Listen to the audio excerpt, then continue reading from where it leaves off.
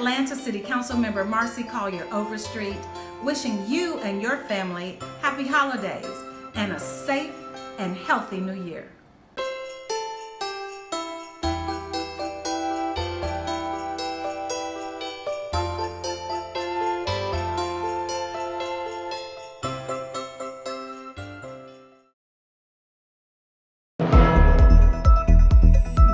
Welcome to Stay at Home Connect. I'm Phyllis Jackson. Georgia sees more than 6,000 COVID cases in a single day, its highest record so far. 1 in 3 hospitals are at capacity or approaching it. The Northeast Georgia Health System in Hall County has so many COVID patients, they're having to set up hospital beds in a nearby gym to handle the overflow. An FDA advisory panel votes 17-4 to recommend emergency authorization of Pfizer's COVID-19 vaccine for people over the age of 16. 2 of the 4 dissenting votes were over a lack of data on the vaccine's impact on 16 and 17-year-olds. Ultimately, the committee decided that the benefits outweighed the risks. Now, the CDC votes on whether to recommend the vaccine. Moderna faces the same FDA process next week, as it's looking for teenagers between the ages of 12 and 17. They want to sign them up for clinical trials. In a statement, Moderna's CEO says they hope to have enough evidence to support vaccinating this age group before school starts next year. CVS and Walgreens hire thousands of healthcare workers to help inoculate those in long-term care facilities nationwide. In an email to customers, the companies say they're looking for qualified pharmacists, nurses, and pharmacy technicians. The Atlanta City Council announces its committee chairs and appointments for 2021. If you'd like to see the list, visit our website at citycouncil.atlantagA.gov. That's citycouncil.atlantagA.gov. Well, here's a new word for your vocabulary: Shipageddon. It's the delay in your holiday gift delivery due to an increase in online shopping and shipments of coronavirus vaccines. Officials from FedEx and UPS say they're working to address the challenge, but add the best way to ensure your packages arrive on time is to ship them early. That's a wrap. We'll see you on the next edition of Stay at Home Connect.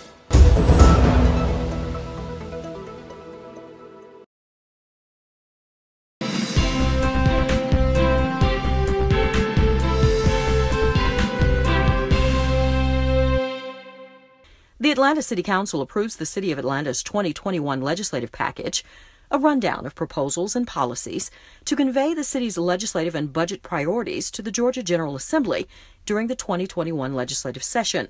Among the items, the City of Atlanta's opposition to any legislation or action seeking to change ownership, operations, and governance of Hartsfield-Jackson Atlanta International Airport, including any entity that would provide oversight responsibilities for governance and/or operations.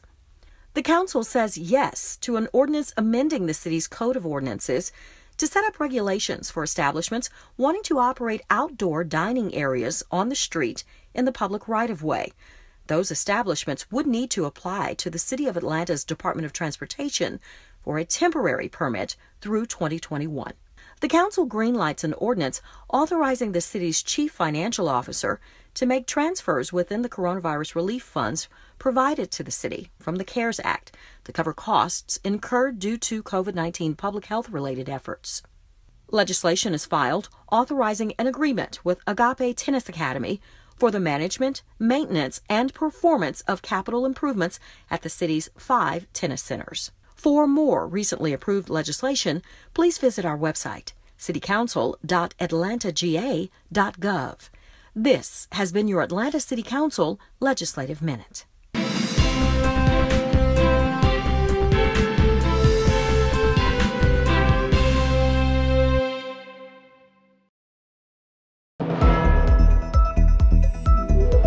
I'm Phyllis Jackson. Welcome to Stay at Home Connect. President Trump's personal attorney, Rudy Giuliani, tests positive for coronavirus. Medical experts say he could have exposed hundreds of people to the virus while in Atlanta during a recent state Senate hearing at the Capitol. Governor Brian Kemp and Lieutenant Governor Jeff Duncan issue a joint statement saying they will not violate state law for a special session of the General Assembly to name presidential electors and overturn Joe Biden's election win. The Trump campaign made the request. The statement says the move, quote, is not an option allowed under state or federal law. If you're dealing with student loan debt, you have a little more time. The federal student loan payments have been suspended through the end of January. The holiday season brings out the kindness and generosity of so many, but Georgia's Secretary of State warns it could also bring out the worst in those hoping to take advantage. Brad Raffensperger issues a video message explaining how to avoid getting scammed and how to make donations safely. Never, never, never, never give your personal financial information over the phone. Donate by credit card or mail a check directly to the charity. Do not give your debit card or bank account information to a phone solicitor. Never make payments to individuals. Officials say you should know exactly where your donation is going and make sure it's really being given to help those in need. And it's okay to ask just how much of the donation will go to the cause itself. To report a scam or fraudulent activity, send an email to charities@sos.ga.gov or call 570-312-2640. That's 570-312-2640. The Elsevier Journal publishes an article highlighting government communication through social media during a pandemic. The city of Atlanta, Washington, D.C., and San Francisco were featured, in addition to the way in which they disseminated vital COVID-19 information through its Twitter platforms. In April, the publication collected 10 days' worth of data from the city's Twitter accounts and found that the City of Atlanta's response illustrates a whole-of-government approach to the pandemic. The goal is to provide insight for local government officials and to help accelerate understanding of how these entities and the public handle emergencies, including a crisis involving public health. Atlanta City Council member Marcy Collier Overstreet takes part in a groundbreaking for the Truist Young family at Promise Center. We want to make sure that every youth knows that they're supported by the city, that the APD and the foundation, the Atlanta Police Foundation, supports them and is rooting for them. And that's what the At Promise Center is all about. It is tailored, individualized programming per youth. And these youth are usually at risk, but not here. They're at Promise. That's a wrap on Stay at Home Connect. We'll see you next time.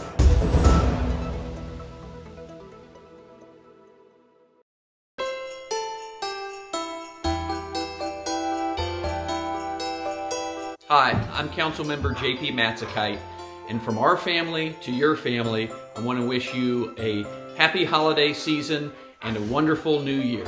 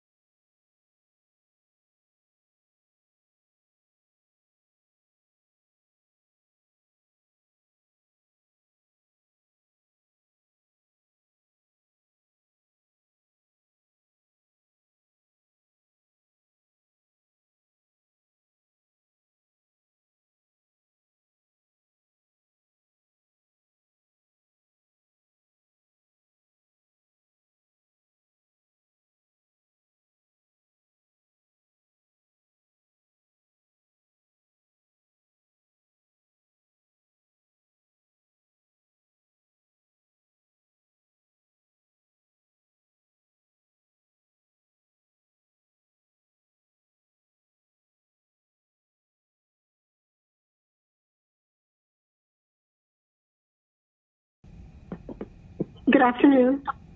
Okay. Hi, it's 2:00 and I'm Councilmember Shepherd.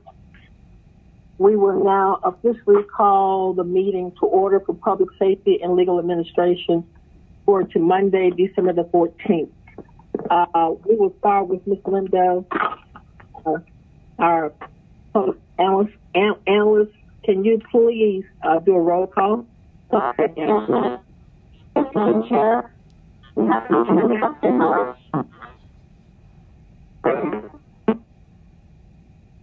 Councilmember Michael Julian Vaughn.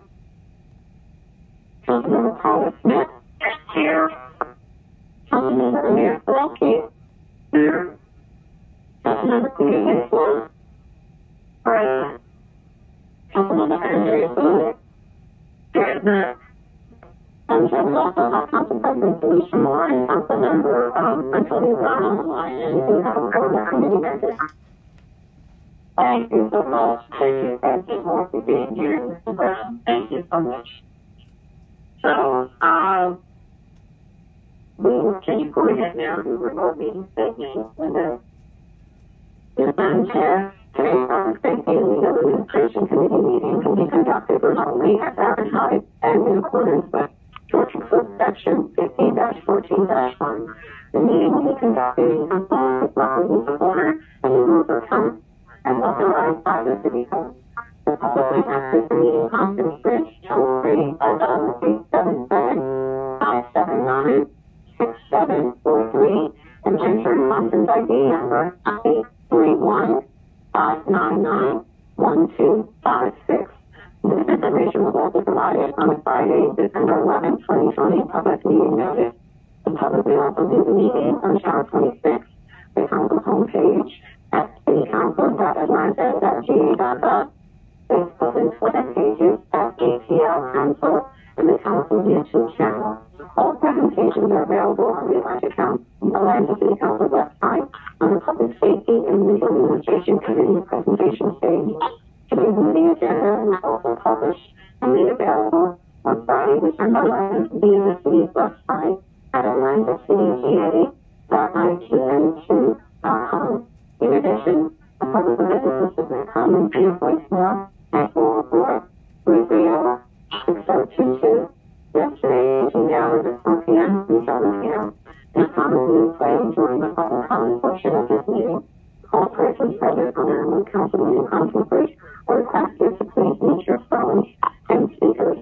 Meeting participants wishing to speak must be acknowledged by the committee chair. Amendments, substitute, presentations, and other informational documents have been distributed to the committee members beforehand and to all new members of the corporation. Thank you, Ms. Linda. We will now move to the adoption of the agenda. The agenda pretty much is before you. The only thing I will tell you that I'm going to add at the beginning, which is only a brief presentation, a brief comment, and maybe a brief, if you have questions, is the APD, the Atlanta Corrections Detention Center update on what's going to happen with that. Not detailed, because we'll come back to Mr. Johnson. Mr. Johnson, I got this here over to do a brief statement on that. And other than that, we'll go as follows. So, is there a motion to accept the agenda? Ms. Winslow, how do you vote? Or can you second Ms. Winslow?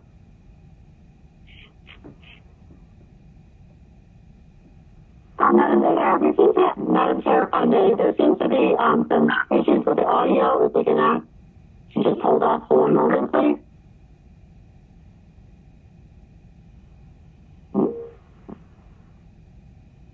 I believe we may, on our IT staff, that we may have to restart the bridge. There seems to be some audio issues.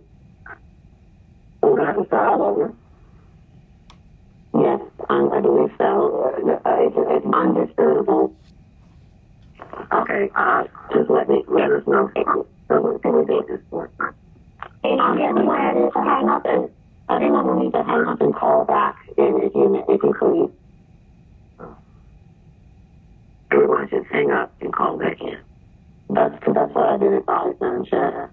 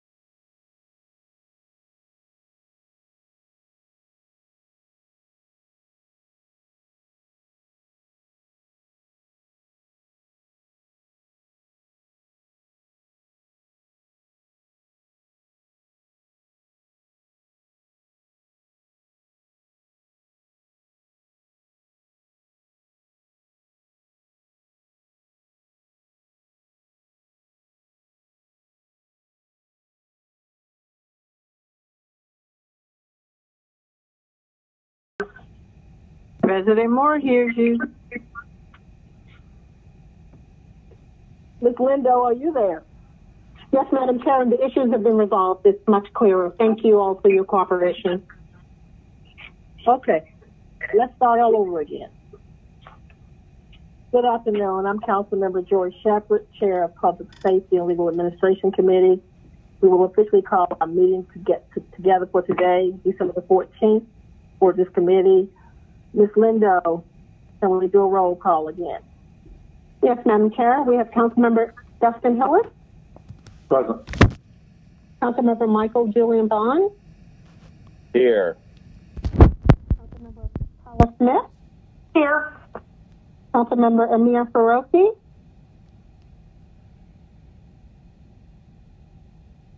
Councilmember Faroki. Councilmember Cleta Winslow. Present. Councilmember Andrea Boone. Present. And Madam Chair, we have Council President Felicia Moore on the line. I'm not sure if Mr. Brown has. Well, thank you, President Moore, for being here. Is Mr. Faroki on at this point? Mr. Faroki, can somebody text him and find out if he's having problems getting in? Do we have Mr. Brown on? I know he was with us earlier. Yes, Madam Chair. Thank you. Thank you for coming. Can someone text Mr. Faroki and make sure before we go any farther that he's not having technical difficulty? Yes, Madam Chair, staff is checking. We'll hold for just one moment, guys. We don't have to start all over again.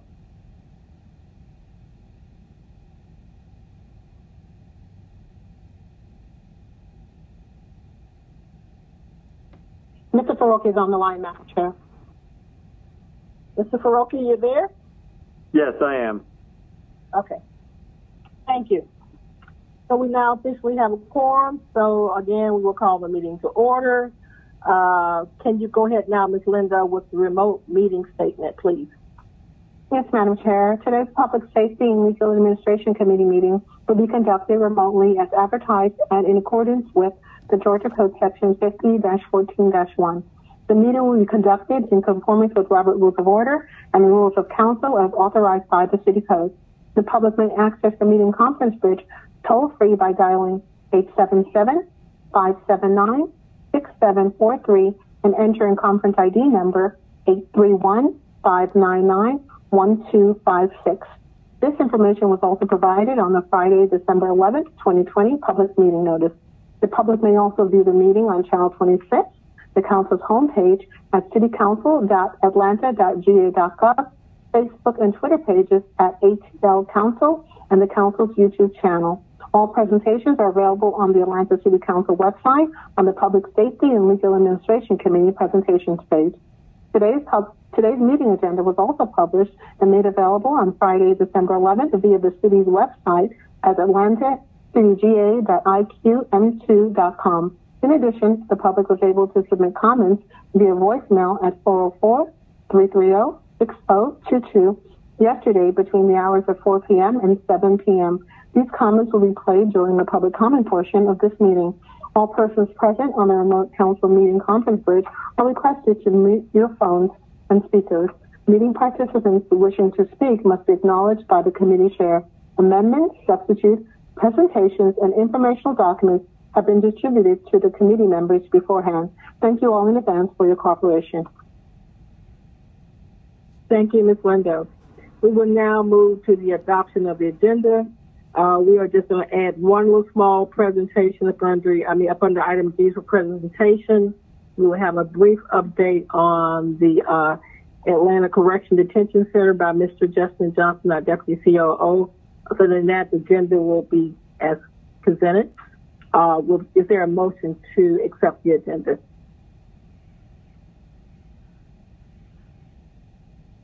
I'll make the motion. Faroki. Okay, thank you, Mr. Faroki. Is there a second? Winslow, second. Okay, thank you, Ms. Winslow. We're ready for the vote. One moment, Madam Chair. The vote is open. Is everybody voting other than Ms. Winslow via the computer? Or any other folks who have to vote verbally? I'll be a voice vote today, Madam Chair. All right. So, Mr. Bond, how do you vote? Yay. Thank you. The vote is closed. 7 yeas, 0 nays. That agenda has been adopted. Thank you so much.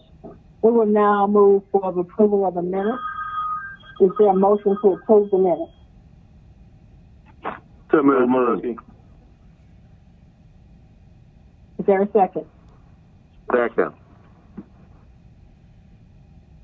We have a motion and a second. Ms. Lindo, we're ready for the vote. One moment, Madam Chair. The vote is open.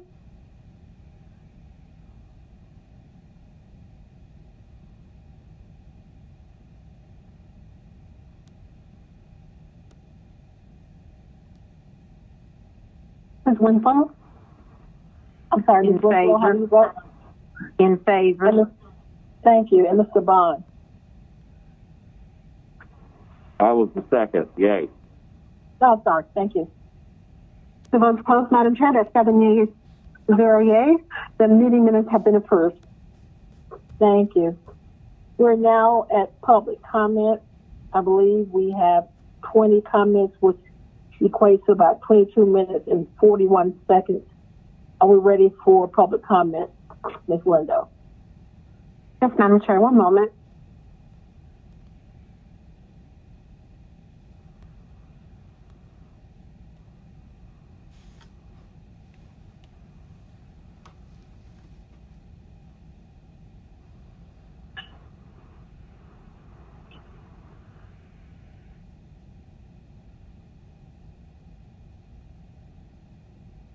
My name is Betty Barnard. I'm a resident of District 2, and I'm calling to voice support for closing the jail and redeveloping the former facility using options developed through extensive public input led by Women on the Rise.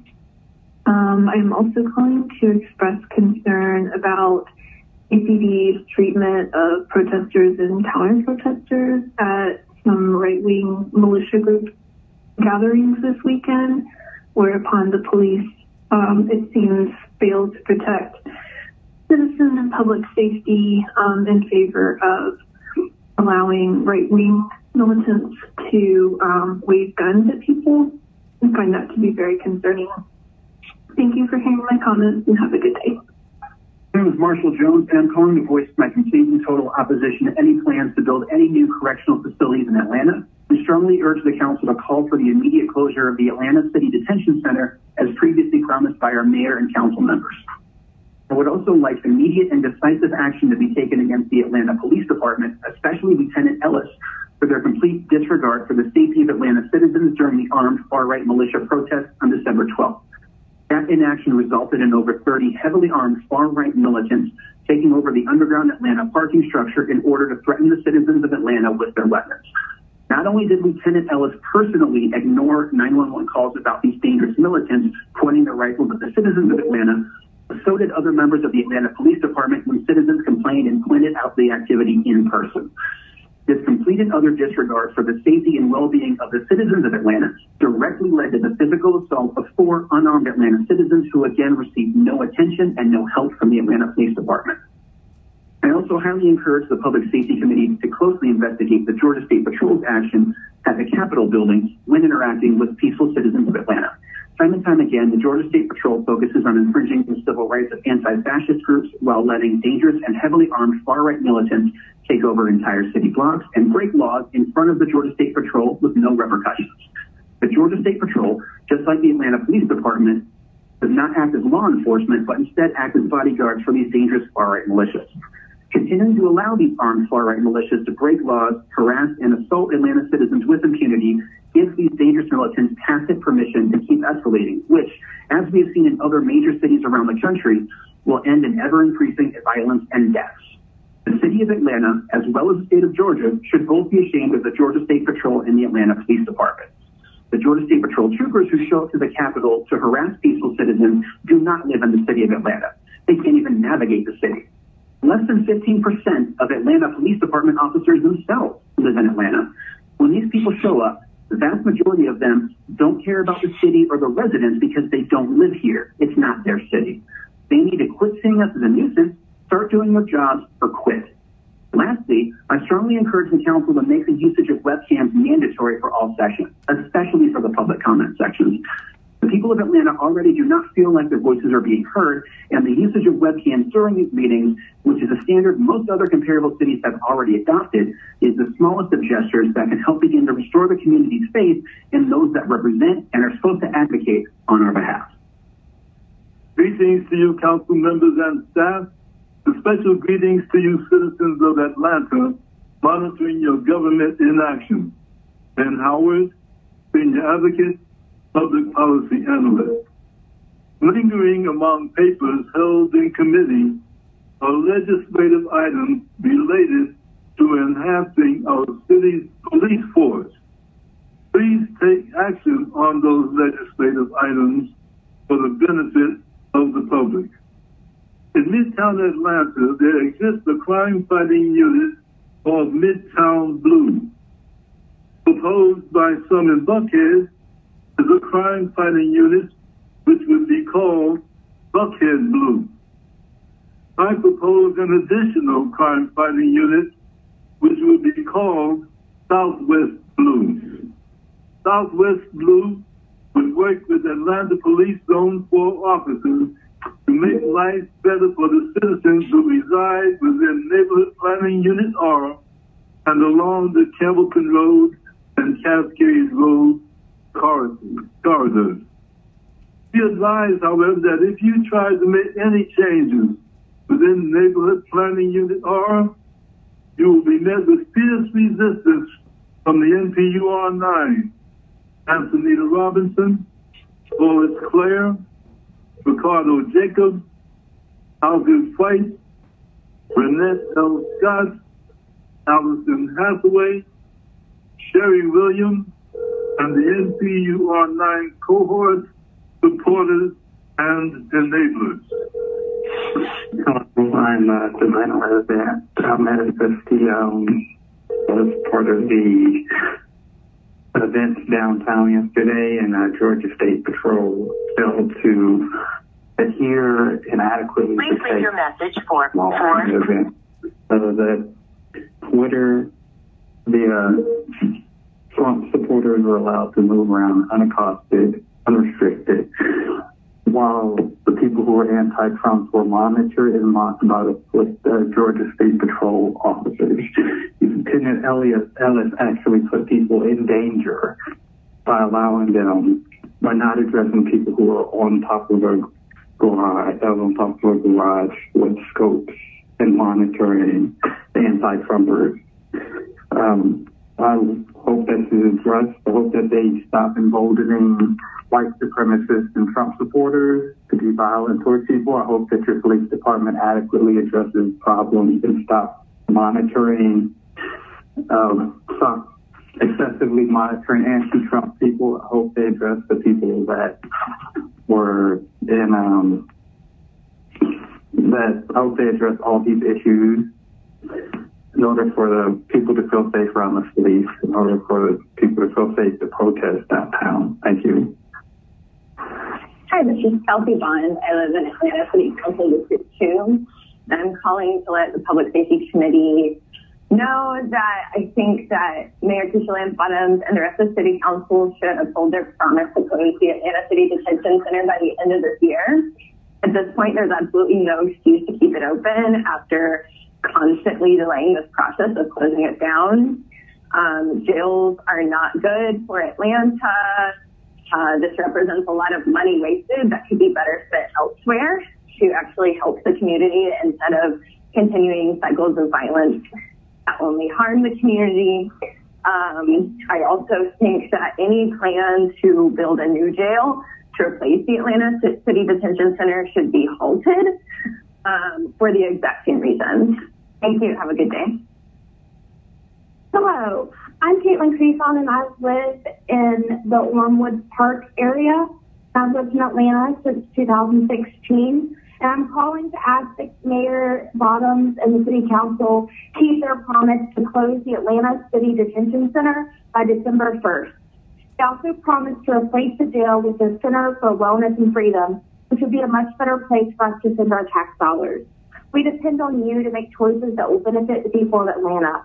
Jails don't make us safe, but a stronger community will. Thank you for what's doing best for our communities. Hi, my name is Gentry Staten, and I live in Decatur, but I've lived in the Atlanta area and worked in the Atlanta area for a couple years now. I'm calling to ask the City Council to keep their promise to close the Atlanta City Detention Center by December 31st.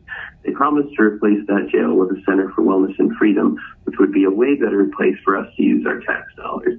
We depend on you to make choices that will benefit the people of Atlanta, and jails don't really make us safe, but a stronger community will. Thank you.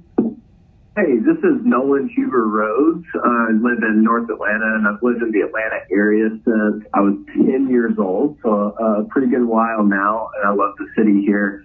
I'm calling to ask that Mayor Keisha Lance Bottoms and the City Council keep their promise to close the Atlanta City Detention Center by December 31st. I'm really confused as to why it hasn't been closed yet. I'm really hoping that we can get an answer to that and get it closed before the end of this year. They also promised to replace that jail with a Center for Wellness and Freedom, which would be a much better place for us to send our tax dollars. We depend on you to make choices that will benefit the people of Atlanta. Jails don't make us safe, but a stronger community will. I'm calling just to ask you to please, Mayor Bottoms and the City Council, please do this and do something. Take this opportunity to be a beacon to the rest of our country and to live up to the civil rights legacy that Mayor Bottoms so often talks about. Thank you so much for taking our calls and considering this. I look forward to the closing of Atlanta City Detention Center, and I look forward to a resolution that says we will not be opening any new jails in its place. Thank you. Hello, my name is Nora Bonner. I live in Candler Park, and I'm calling to remind you once again to close the city jail. We want to see the Atlanta City Detention Center closed, and we'd love to see the money that would go towards keeping it open and be reallocated towards social programs that would actually make the city more safe and better to live in. Thanks again. Bye. Hi, I'm Mary Pope. I currently live in Old Fourth Ward. I've lived in Atlanta since I was born, so 1986. And I'm calling to ask that Mayor Keisha Lance Bottoms and the City Council keep their promise to close the Atlanta City Detention Center by the end of the year. You also promised to replace the jail with the Center for Wellness and Freedom, which would be a much better place for us to spend our tax dollars. We depend on you to make choices that will benefit people of Atlanta, and jails actually don't make us safe, but stronger community will. Thank you for your consideration. Hi, I am Brenda Nyam, and I want to leave a few comments and questions. First, I would like to request that there be no new jails built, and I would like for the council to push through on the promise on the closure of the Atlanta City Detention Center. I would also like to ask why the Atlanta Police Department is acting biased, particularly on the events that occurred yesterday, December the 12th, on how they ignored the 911 calls for far-right militants who are attacking people. And why the treatment that protesters received over the summer, following militants did not, even though they're more violent. I would like the council to push through acting for the police department to excuse me. I like the council to police department or actually talk to the Postular and protect the city against foreign militants. Thank you. Hi, this is Dr. Nicole Cabrera Salazar. I am in the 5th District of Atlanta. I'm your constituent, and I am calling to urge the City Council and Mayor Bottoms to follow through on their promise to close ACDC and not to open a new jail in its place. This is something that has been in the public sphere for a while, especially after the many protests this summer. And I urge you to make sure that this happens by the December 31st date that Mayor Bottoms has promised. Thank you. Hello, my name is Aya Jolie. I've lived in Atlanta for 4 years, and I'm calling simply to ask Mayor Keisha Lance Bottoms a few questions. But first, I want to say congratulations. According to your spokesperson, you were offered a position in Joe Biden's cabinet, but you respectfully declined. And let's just say, for argument's sake, that I actually believe that. Congratulations. I mean, really, you spent this entire year plainly, openly, and shamelessly seeking to raise your national profile and get the president-elect's attention, and you clearly have, so congratulations to you. Now, I'm wondering if you could bring your attention back to the city you govern and the people who elected you. Maybe I am unclear on a couple of things, but I thought you were the mayor of Atlanta, and that you said no more cash bail, and that you said you were going to close the jail. So imagine my dismay when I find out that you're actually just the mayor of Buckhead. You're actually charging cash bail to peaceful protesters brutalized by your murderous police force, and you're actually spending $800,000 next year on security for the jail rather than closing it, like you said you would. Maybe someone on city council could help me remind you, but you're not the president yet.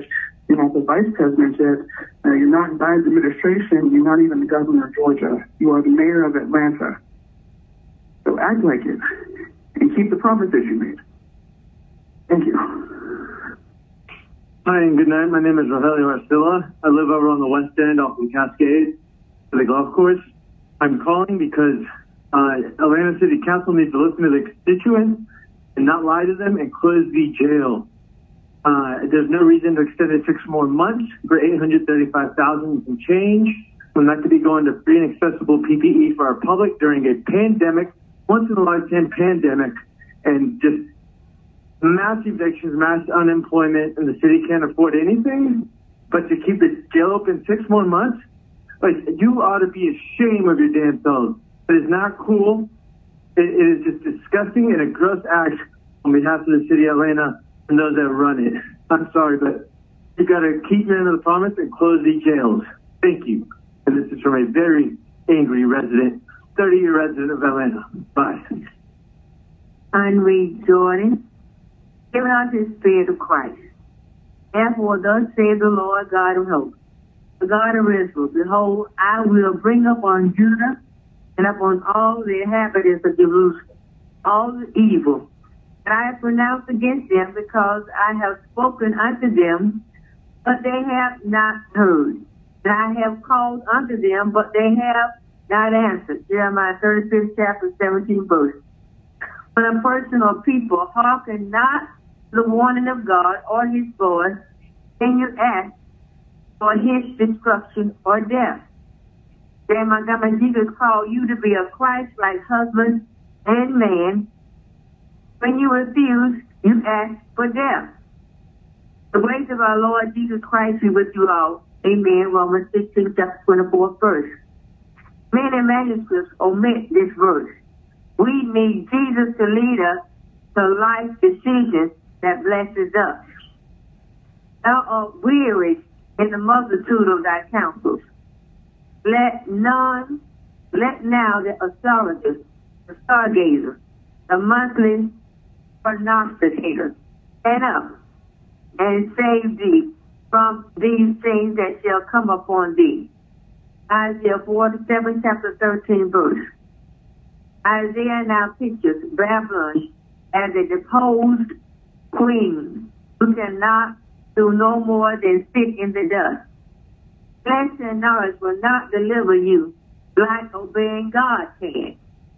He that believeth on me, as the scripture has said, out of his belly shall flow rivers of living water. St. John 7, chapter 38 verse. The Messiah was to be a defender of the law.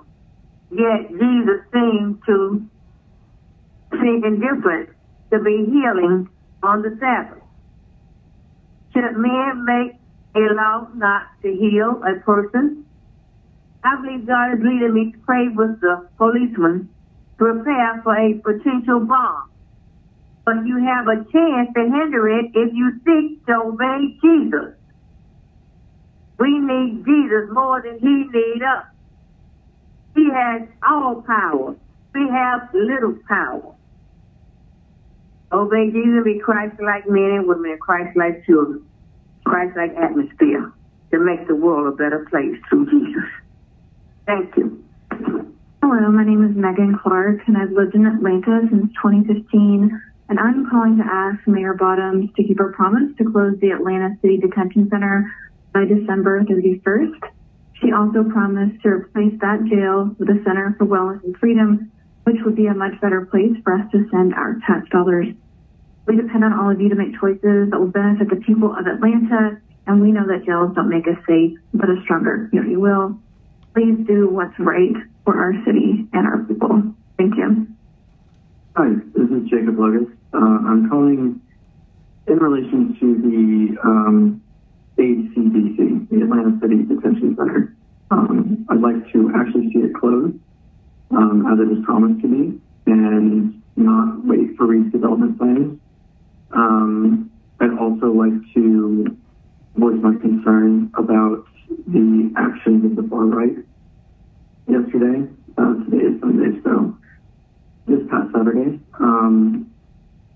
standing on rooftops, pointing weapons at protesters, and basically having engaged more by the APD.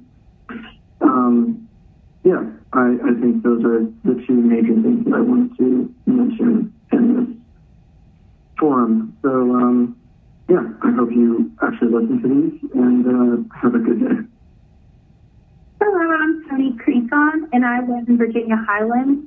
I've lived in Atlanta since 2013, and I'm calling to ask Mayor Lance Bottoms and the City Council to keep their promise to close the Atlanta City Detention Center by December 31st. They also promised to replace that jail with the Center for Wellness and Freedom, which will be a much better place for us to send our tax dollars. We depend on you to make choices that will benefit the people of Atlanta. Jails don't make us safe, but a strong community will. Thank you for doing what's best for our communities. Hi, my name is Mercy Montgomery. I'm leaving a message for the public comment period, calling for accountability of the council to their commitment to close the Atlanta City Detention Center by the close of the calendar year. You've received an incredibly thorough and informative report about how this will work for our community, and I'm asking for accountability to the decision that was already made. I'm also asking that during these public comment periods, all council members have their videos engaged so that they demonstrate to the public that they're actually receiving and hearing the feedback that we're providing.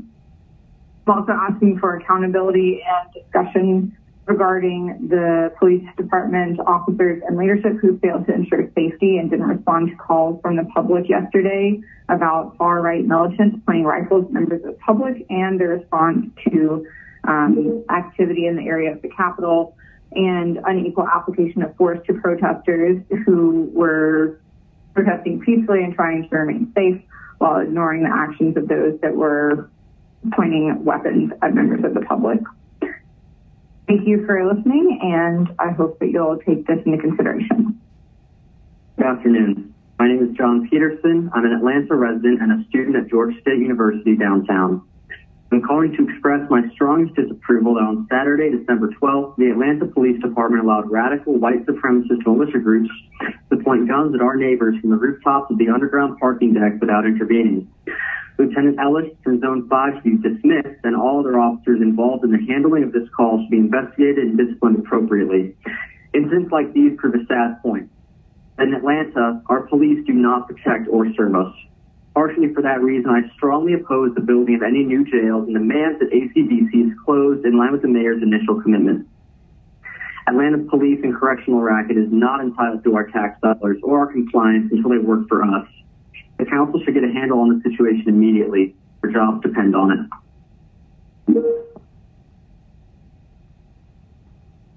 Okay.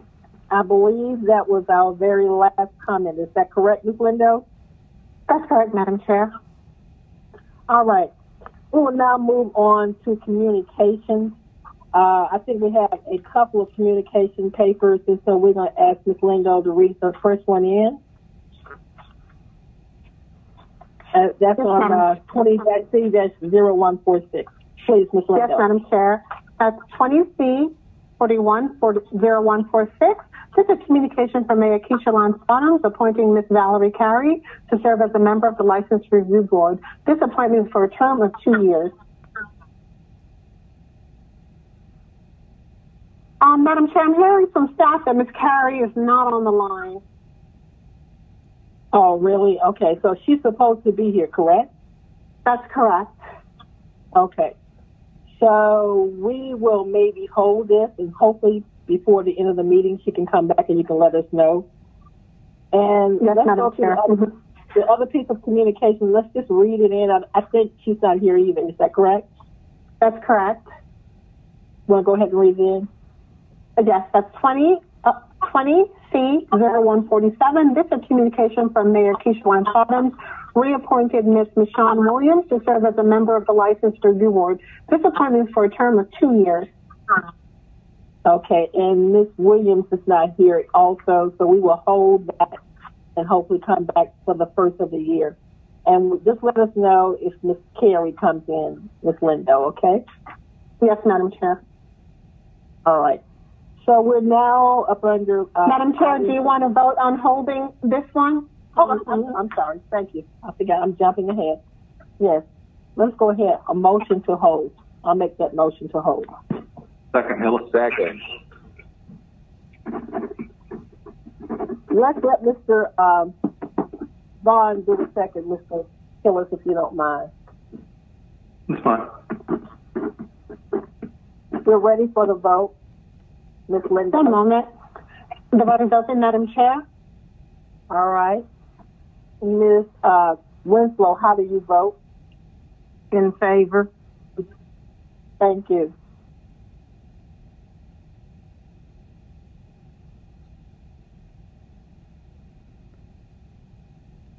One moment.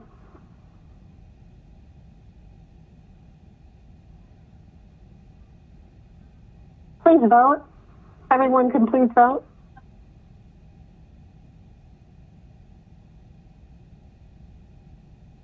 Ms. Smith? Yay, but I pressed the little thing here. Is it not showing up? Yes, we have it now. Thank you. That's 7 yeas, 0 nays. This item has been held. Thank you, Ms. Lindo. We'll go back now to presentations. The first one we're going to ask is Mr. Justin Johnson could come on if y'all could unmute him and let him very briefly talk about ACDC, the Atlanta Correctional Detention Center, and then we'll move through the rest of the presentation.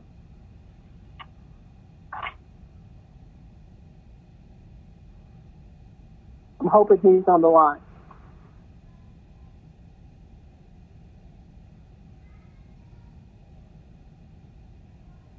Mr. Johnson. What? Thank you, Madam Chair. I believe you all can hear me now. Is that correct? That's correct. Outstanding. So just to convey at the request of the chair that we plan to introduce a resolution in January that will provide some of the key points of our recommendation plan, and also we'll call for a work session to be conducted. Now, this work session will allow for the administration to present and discuss the data, very robust analysis to City Council that has led to the recommendation plan. So we absolutely look forward to providing our recommendations and engaging with the council, to finalize this particular plan. And the one piece I certainly want to add is that we'll also be introducing legislation in January related to the Department of Corrections redeployment plan. So thank you for raising the question and giving me the opportunity to just convey that publicly so that the committee and council, that you all have something to look forward to. And also the public, I don't know if you heard, but there's a lot of people asking questions about what are we going to do with the correction center. So I just want to make sure that people understood we are proceeding forward. Are there any questions from my colleagues? Thank you so much, Mr. Johnson. I appreciate that. Madam Chair. Thank you, ma'am. Madam Chair. Yes. Is that, I'm sorry, President Moore, is that you? Yes, I did. And I'm sure whatever they bring out on in January, but I would hope if you either could provide it in advance or as part of your January report, just three things that I'm really interested in. One is if there's any debt or debt service that we're paying on the current facility. Two, what contracts or any other contractual obligations are going on there currently, and, you know, what is going to happen with those. And then what was the third one? I can't think of the third one right now. Oh, yeah, the third one is an important one, and I'm sure it has to be a part of your report. An understanding of how we're going to house people charged with municipal offenses if we don't have our own facility. And those are the three things right now that I would love to hear more about when you report in January. Thank you, Madam Chair. All right. Ms. Lindo, did you capture that? And I want to make sure that we forward that over to Mr. Johnson also so that they're clear about that. Yes, I have. Go ahead, Karen. Was there someone else who wanted to speak? I thought I heard another voice before Ms. Moore. I have a question, Madam Chair. Mr. Bond. Thank you, Madam Chair. Thank you, Mr. Justin, for being here. I share the concerns of the Council President. I'd like to see, when you all make your report, what are going to be the recommendations going forward for how we hold and maintain inmates or arrestees going forward, and how much is that going to cost us as a city? Because that can become very exorbitant going forward, given the unpredictability of how many arrestees you may have. If we have another summer of unrest in there, lots of people who are arrested, where they're housed, how far away from Atlanta that may or may not be, et cetera, et cetera. So I don't want to just, say, hey, we're going to house people in place X. I'd like to see a real analysis of what's going to happen. We had this conversation, Ms. Moore, perhaps Madam Chair might recall, almost 10 years ago, and it was deemed financially unfeasible to house them in other locations. So I'm interested in how that's going to go. Also, that's probably one of the largest commercial kitchens, at least in the Atlanta metropolitan area, if not the Southeast. We have a constant need during our Camp Best Friends and the services that we provide to those who are housing challenged. When that facility provides meals or lunches, two programs provides meals and lunches, several senior programs around the city, and I'd like to know what we're going to do if we don't have access to that commercial kitchen, or is there a plan to continue to use the kitchen, if not the building, for some of those uses? Because in a lot of our senior programming, when we come back to some level of normality, a lot of seniors depend on the food that's provided from that. Even though that kind of bleeds into the park and recreation conversation, I'd like to see some type of analysis, of that as well. And also to help with the public, there are a lot of people who have a lot of misinformation about what the city's intentions really are, what the realistic timetable actually is. You've probably heard some of that in the calls today, definitely heard it in the calls to the City Council last week. If the administration, prior to the legislation, could just put out some bullets to say, hey, this is where we actually are, because a lot of these activists are very good in sounding the alarm, even though the alarm may not be factually accurate, but it gets people's anxiety up. And I think it would be good if the administrator just put out some bullets and say, hey, this is what we're planning to do in the public, so people aren't bad or unwarrantedly worried about what the disposition of this facility is going to be. Does that make sense? Yes, it does, Mr. Bond. As a public safety chair, they had been talking to me about some of these issues also. And originally they had talked about introducing something earlier before the end of the year, actually at our last council meeting. I questioned some of the things that you all asked.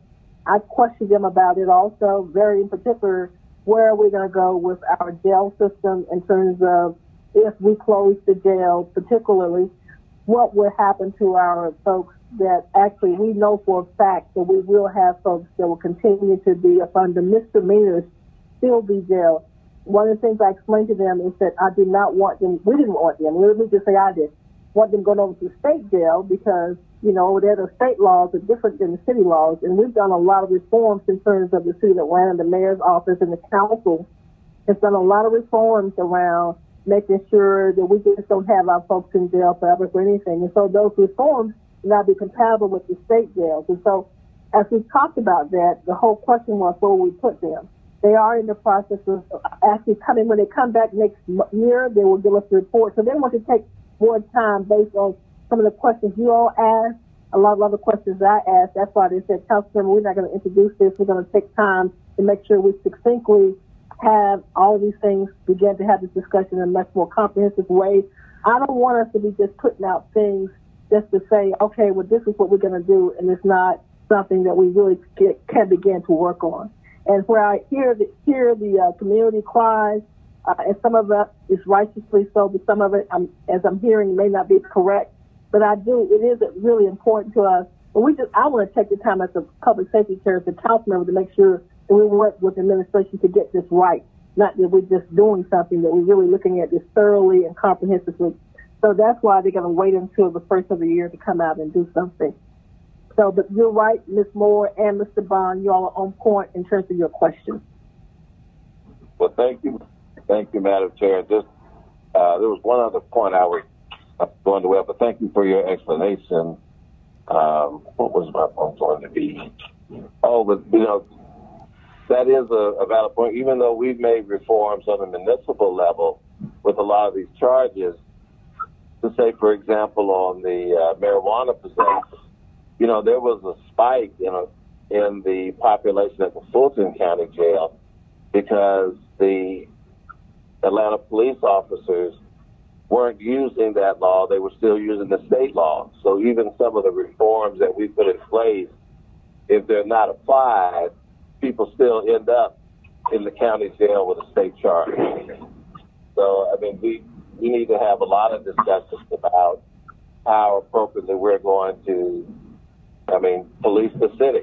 Because if we get to a point where we don't have a facility or some place to put our arrestees and we're not implementing the municipal code, we lose the right to have a police department. Because in our charter and in the state code, you can only stand up a police department if you're going to enforce the municipal code. So, there's a lot of discussion that needs to be had, about all of this. So I hope that, it's not just limited to, whether the jail is open or not. If there's going to be a new fire facility built, there's going to be a need for financing for that. The expansion of the police headquarters. And why I say that is because when we built the public safety headquarters, Atlanta, the police and fire headquarters, that the jail itself was used as collateral to guarantee the bonds for that. So if we no longer have that facility, what are we going to use as collateral if we're going to do some other type of financing to get these other things built? So I hope we have a broader discussion about public safety facilities and the like when we are discussing the disposition of yield. All right. Was there any other comments from anybody else?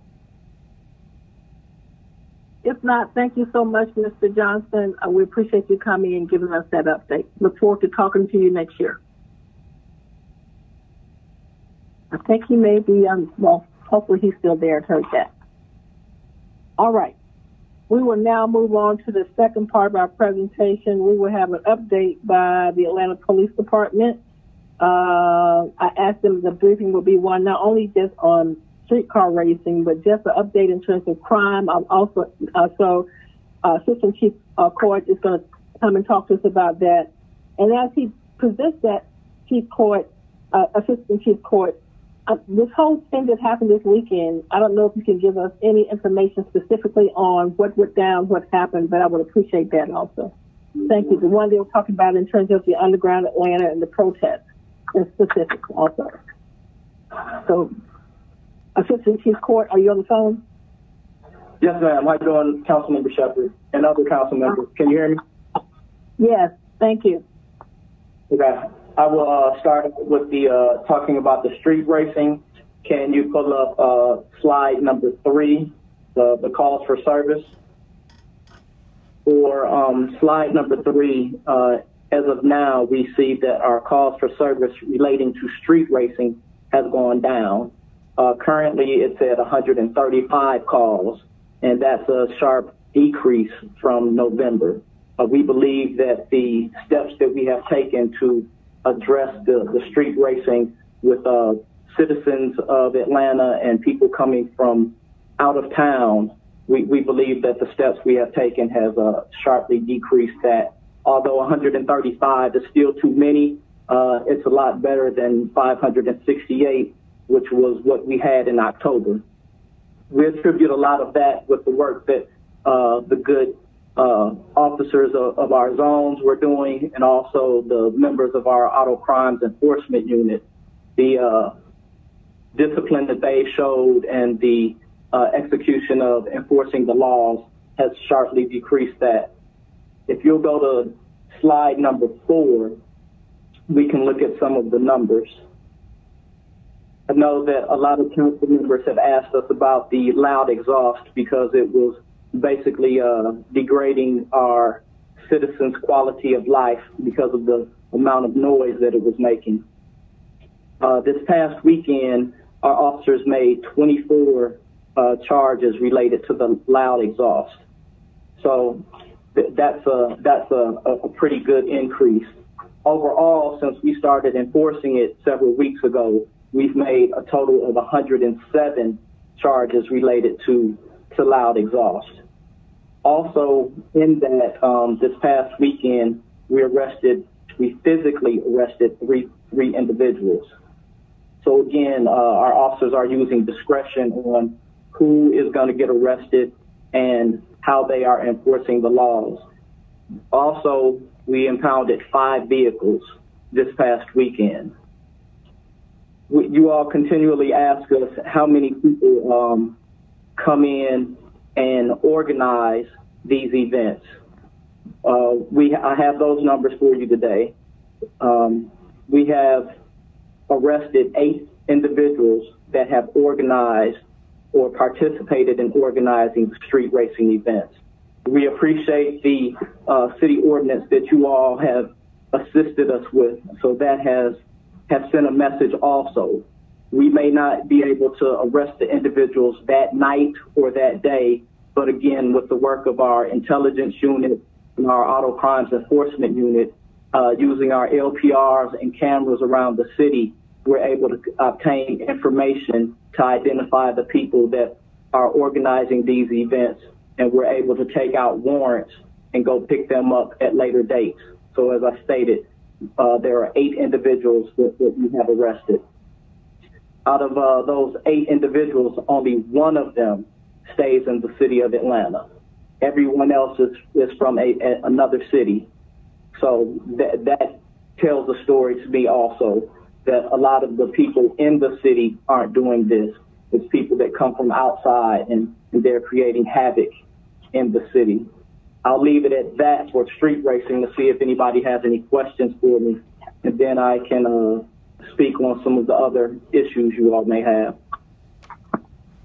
Questions for street racing? Madam Chair. Yes. Yes, go ahead. Yeah, I just wanted to compliment the police.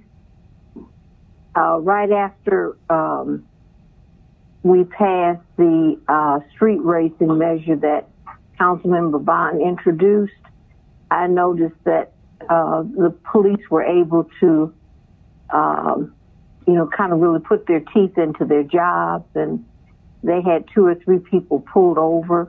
I mean, I saw a lot on Lee Street because there's been a lot of street racing there. So I just really wanted to compliment the police on what you're doing in regard to that. You have saved some lives as a result of, just doing what needed to be done, and sending a message to people who are either in town or whether they're even not in town.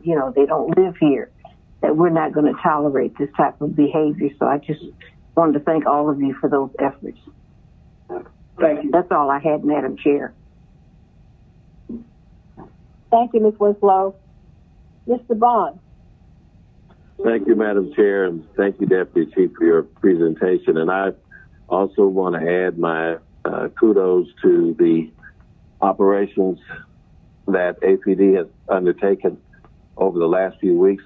I have also noticed in the way that people would respond prior to you all stepping it up and us passing along. Thank my colleagues for supporting the law that we passed on street racing. And I regret to say that I lost a dear friend of mine a few weeks ago. This was in DeKalb. Young lady, Jay Johnson Stafford, who was killed by a street racer, literally 2 blocks from her home out there in DeKalb. So this is a very serious issue, and I appreciate what APD has done thus far to ameliorate it. But I do have a question. The complaints that I'm getting now are not necessarily about the street racers, but it's about motorcycle riders in Midtown, motorcycles and ATVs. And this is activity that is going on in primarily, I guess, on the weekend and some afternoons. But there was a lot of activity this weekend. A constituent in Midtown forwarded me some videos of, it's almost like they're not even really going that fast, but it's large groups of motorcycles and ATVs that they seem to come in bunches and kind of take over the street or block the intersections, and they're on the sidewalks as well. Have you all been able to focus on some of that, or how are you all dealing with that? Council member, yes, we are focusing on that also. Typically, in the past, those issues arise in the summer or when it's hot. Our officers focus on those individuals with the ATVs and the motorcycles, along with the people that are doing the street racing. Because we have a no chase policy, again, we use the LPRs and the cameras that are located in various places around the city to address those individuals. A lot of times the citizens may not see us arresting or citing those individuals right at that moment. There's a lot of times where officers may come up or come around in their vehicles and they'll take off at a high rate of speed. So our officers know that they are not supposed to chase them. So they'll wait, get the tag number, call it out to other individuals. So those vehicles or motorcycles may be stopped in a different part of the city. If we're able to get a good description of who's on the vehicle, because our officers have the body cameras and dash cameras, sometimes we're able to take out warrants for those individuals also. So we are addressing that issue or those issues also. It just may not be right in front of the citizens that make the complaints. Okay, well, I'd like to forward you some of the videos that I've gotten, and I'll get your information from Ms. Lindo and make sure that you have it, because they've sent me several just from this past weekend and one from last night. I want to make sure that you get it. And I, again, want to end with just saying how much I appreciate what you all have done, because street racing is very dangerous. It's cost lives on our own street. You know, again, you know, someone I've known since I was 12 years old. She lost her life, a mother, and she leaves a son and a young daughter who was in the car with her when she got hit. And so, you know, this has real world consequences, and I appreciate everything that you've done. But I'll get your information from Ms. Lindo, and I'll forward you these videos. Thank you, sir. Okay. Anyone else? Assistant Chief Corey, I do have a question. Going back to the mufflers. Now, I'm going to say thank you all also that all over on Metropolitan Parkway in my district where I've witnessed it a lot and see a lot, the streetcar racing has gone down. However, there's a lot of folks, and I'm not sure if they're from out of town. I think some of these people with these loud mufflers, they live in the city. I don't know. I mean, be interested to see, but I have seen this even this past weekend, last week. I mean, people just going up and down Metropolitan Parkway. You can hear them at night, going up and down the street, just, you know, with loud mufflers. And they're not, at this point, they're not in a group. It's just them individually. And it's obvious that they're purposely doing it. They're getting a thrill out of it. They think it's something great to just have these mufflers just for people to watch them and pay attention. So I don't know how y'all going to deal with that, but that's still a big issue that I think that if we don't do something, that's a culture that's being created that we've got to stop with. So I'm hoping that y'all continue to pursue that also. Thank you. Yes, ma'am. Let me clarify. When I spoke about the individuals that were not from the city or not living in the city, that was for individuals that were organizing these street racing events.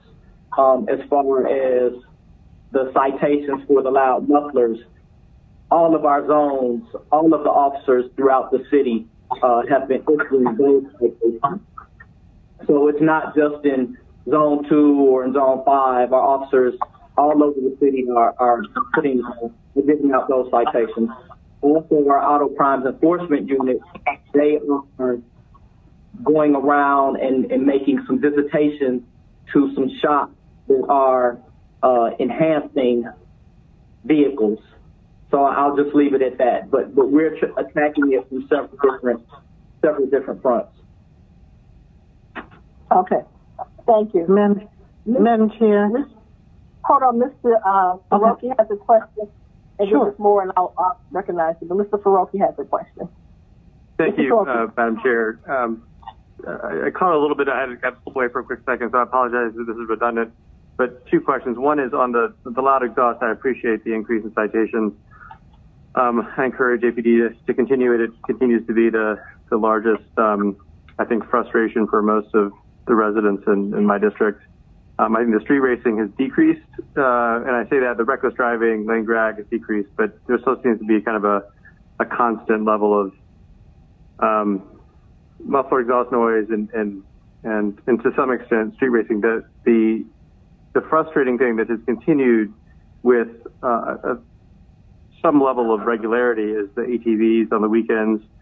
I will tell you, every weekend from kind of 2 to 6 p.m., and I'm sure you're all aware of this, but coming through Midtown and to other parts of the city are the ATV crowds, and they oftentimes congregate at the BP across from the Varsity and then leave from there or stop there and then continue from there. And I think there's some frustration from residents and a little bit from me as well that we know when it's happening every weekend, and yet there seems to be no effort to try and snuff it out. And I know we can't chase, and I know these folks run, but if you've already addressed this, I apologize. Is there anything we can do, knowing that there's some regular cadence to it? It doesn't seem as spontaneous as it was earlier in the year, that y'all can do to help get a handle on it? Well, as I stated earlier, we have our intelligence unit and our auto crimes enforcement units look into it. They they provide additional assistance to the officers in the zones. There are individuals that we have become aware of that organize these events and come in. We have to be careful and make sure that those individuals are violating a law when they come into the city.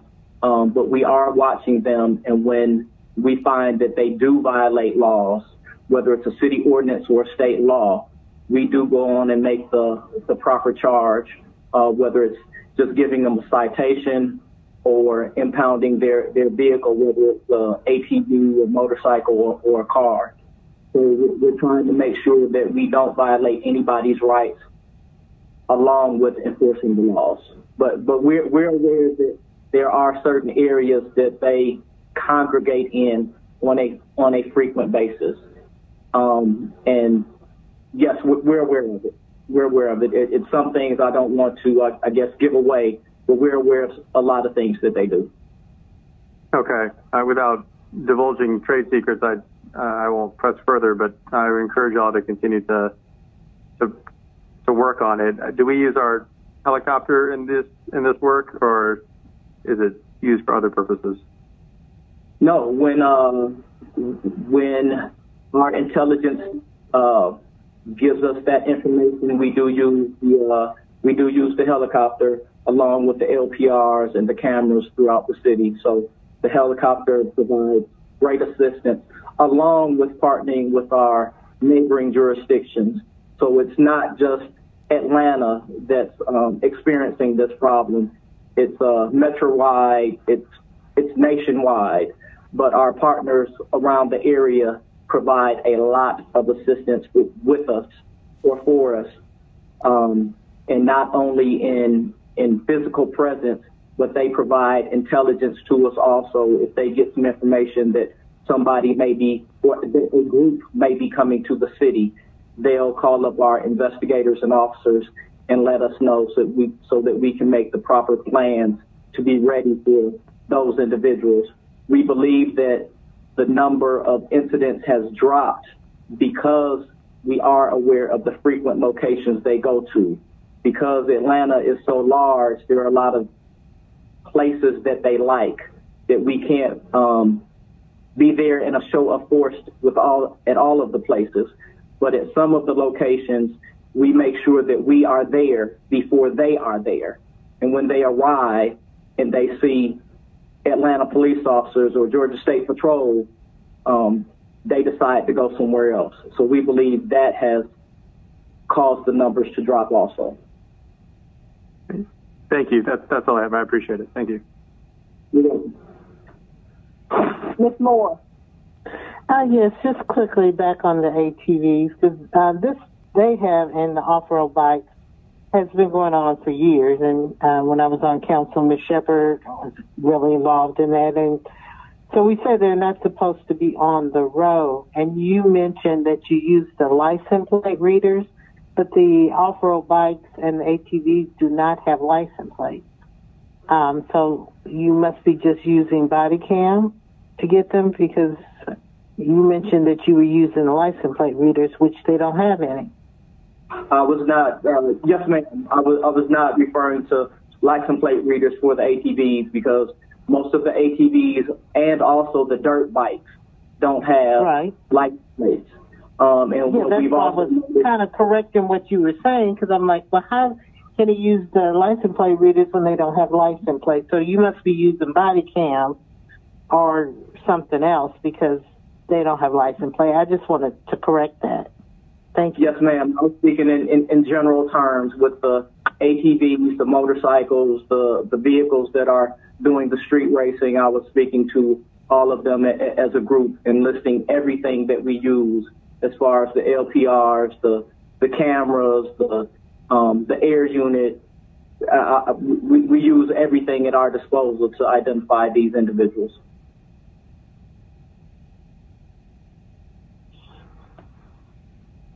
Is that it, Ms. Moore? I'm done. Ms. Moore? Yeah, and let me just, what Ms. Moore said, I'm glad she brought it up, because the history of this has been long. Ms. Moore, no, I worked on this for years, maybe 8, 10 years ago in terms of really attacking. Now it's all these cars. But back then it was the ATVs, and the ATVs are still out there. But ATVs are legislated by the state. And so one of the things that we try to do in the city was to say, put a license plate on ATVs.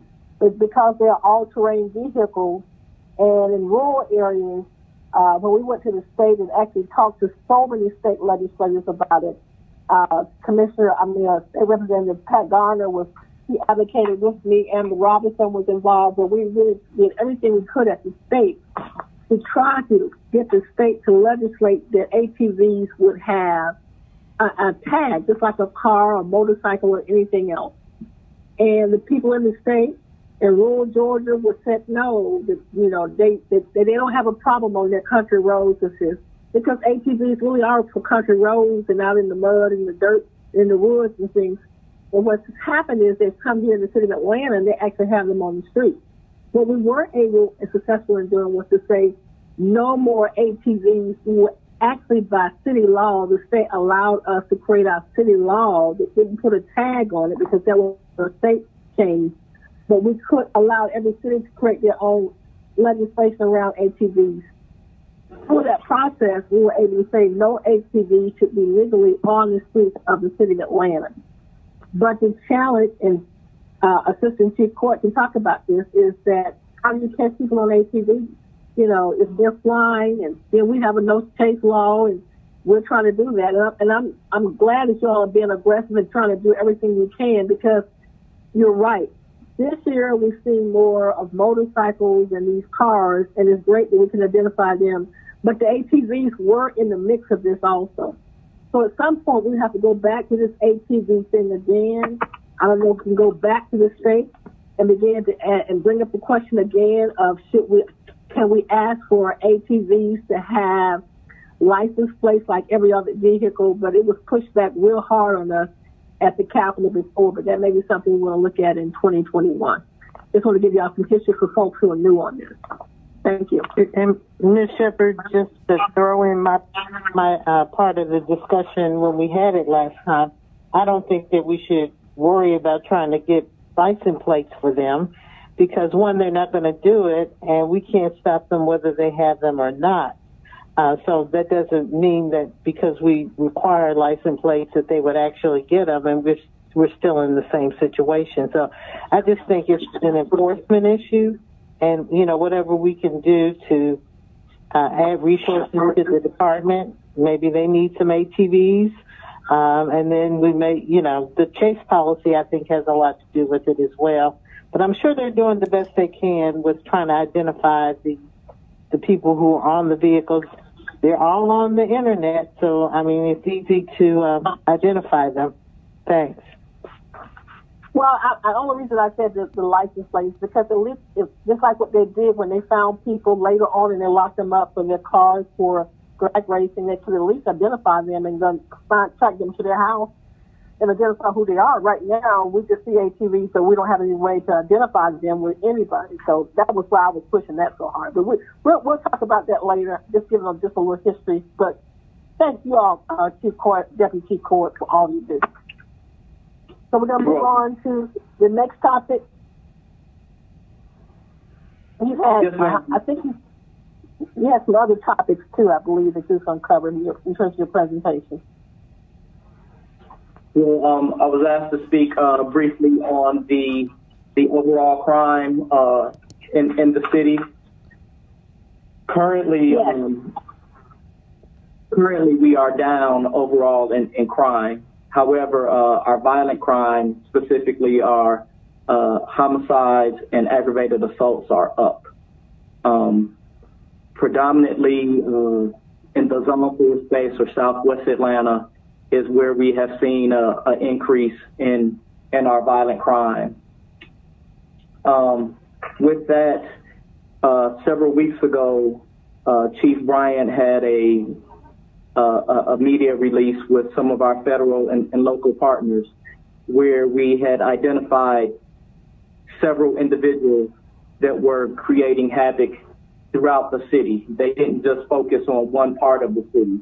they did their business throughout the city. Although we identified and spoke about those individuals, that operation is still continuing. So we are still continuing to work with our federal partners, i.e. the FBI, the U.S. Attorney's Office, the DEA, and bringing the most violent and repeat offenders and put them in jail. We're still focusing on them. We're also working with our local partners, such as DeKalb County, South Fulton, Clayton County, to identify individuals that have violent warrants. And our fugitive team is identifying them and picking them up on a continuous basis. Several weeks ago, we have the Atlanta Police Department released Atlanta's top 10. So we have been able to identify and apprehend several individuals off of the top 10 list. These are individuals that we put out and make sure that the people, the citizens of the metro area are aware of these individuals. And because of that top 10 list, we have gotten several leads that has led to the apprehension of those individuals. The other issue that's bothering or plaguing the city are auto thefts and auto larcenies. The auto thefts are particularly troublesome because we've noticed that the majority of vehicles that are stolen either have the keys or key fobs in the car, or the key or the vehicle is running. Just last week, I'll say about 80% of the vehicles in Zone 5 that were stolen had the keys in them. So that's making it hard for us. Our Auto Crimes Enforcement Unit, that's their primary focus. I know I spoke on them as far as how they were assisting the city with the street racers, but their primary mission is to go after the people that steal vehicles. And they're doing an outstanding job. Just last week, they had over 10 arrests, and they continue to recover stolen autos. But again, it's making it very hard for us to stop this trend when the majority of the cars are left running. As far as the auto larcenies, we've noticed that a lot of the juveniles are the ones that are committing the auto larcenies.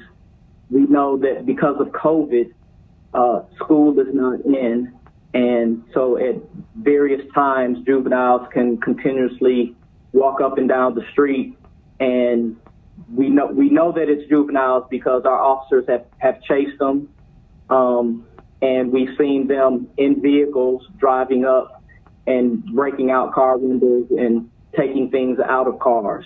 So we've made a number of arrests for that also, but it continues to be a bad trend, a bad issue that we have to deal with. I'll leave it at that to see if anyone has any questions for me.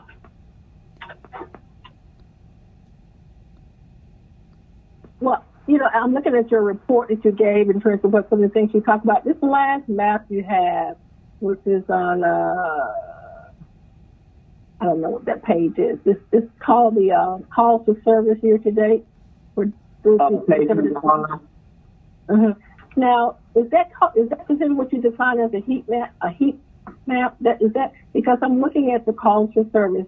You know, we got into this conversation last week when we had a presentation on police department and where we are, and we reimagine the police department. We'll look at our heat map because we've been having a lot of crime up in Buckhead. We've been having a lot of crime in Midtown, and actually this particular presentation, it kind of reflects calls to service through December to December. So when I'm looking at this map, it has red, which is up in there. I think it's Zone 2. But it appears that Zone 1 has the highest calls to service right now, year to date. And then Zone 2. Then no, Zone 3. Is that how I'm reading that? Or correct me. Currently, the Zone 2 has highest calls for service. Zone 2? If somebody will pull up page 5 of this slide, Zone 2 has the highest calls for service at over 132,000. Zone 1 has the lowest number of calls for service. So basically, just the calls for service means the amount of times individuals are calling in. It has nothing to do with how many people we have in that area or the focus we put in that area. That's just the number of calls that the citizens of that community, the citizens of Atlanta, call in. So Zone 2 typically will call in a lot more than other parts of the city. Okay. So Zone 2 right now has the largest amount of calls for service. Is that what you're saying? Yes, ma'am. I'm sorry? Yes, that is correct. Zone 2 has the highest number of calls for service, followed by Zone 5. Zone 5 has just over 129,000, and as I mentioned, Zone 2 has over 132,000. Mm-hmm. Okay. All right. So that helps in terms of people talking about who's what's in their house, because I get that over here, that people say, well, you know, things is going on. Now, calls for service is different from, would you say that calls for service is different than what actually happens? Calls for service is one thing, but in terms of what really goes on, in terms of crime, how would you correlate the two of those in terms of, like you talked about, auto theft, larceny, and all these different things? Is that the same scenario? It's the same, but different. It's like a bowl of food. Zone 2 typically has challenges as far as auto theft and auto larcenies, whereas we look at Zone 3 or Zone 4 and they have different challenges. So I would not say that they will have more or less crime, but they just have different challenges that they have to deal with. So again, calls for service could be entirely different than when you break it down to say where actual the crimes are happening. We need to be looking at not only calls for service, but where are the actual crimes in terms of data, in terms of crimes also. Yes, ma'am. Yes, ma'am. As I mentioned, Zone 2's issues are could be auto thefts and auto larcenies, whereas in Zone 4, they don't have as many auto thefts as Zone 2. But Zone 4 may have more aggravated assaults than Zone 2.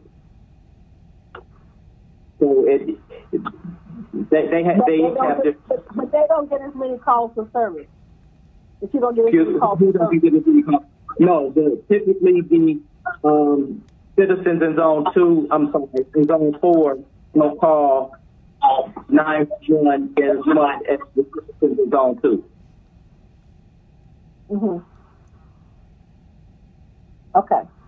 So I think, you know, as we're talking about these particular things, we need to, I mean, for me, and that was one of the things I was talking about last week, is that it's very mind-blowing in terms of how crime is different, but people are calling for one thing when they're calling for another. And I'm not, let me just say this and put this out on point. I'm not putting one neighborhood against another, because I'm thinking what's happening, and sometimes in my community, we hear gunshots and things so much that we just become, it's just, we accept it. We don't even call anymore. Whereas people in another neighborhood, when they see stuff, they just call it in. And so, and what I always tell my folks in my district, please call it. I'll go to a meeting and they'll tell me all these things that happen. I'm like, did you call the police? Well, no, I didn't call the police. I was scared, or I was this, or I was that. But again, as we begin to vet these things as in terms of public safety, we need to do some real crossovers in terms of understanding the analysis of how all this happens and what's going on with that. Does that make sense what I'm saying? Yes, ma'am, it does.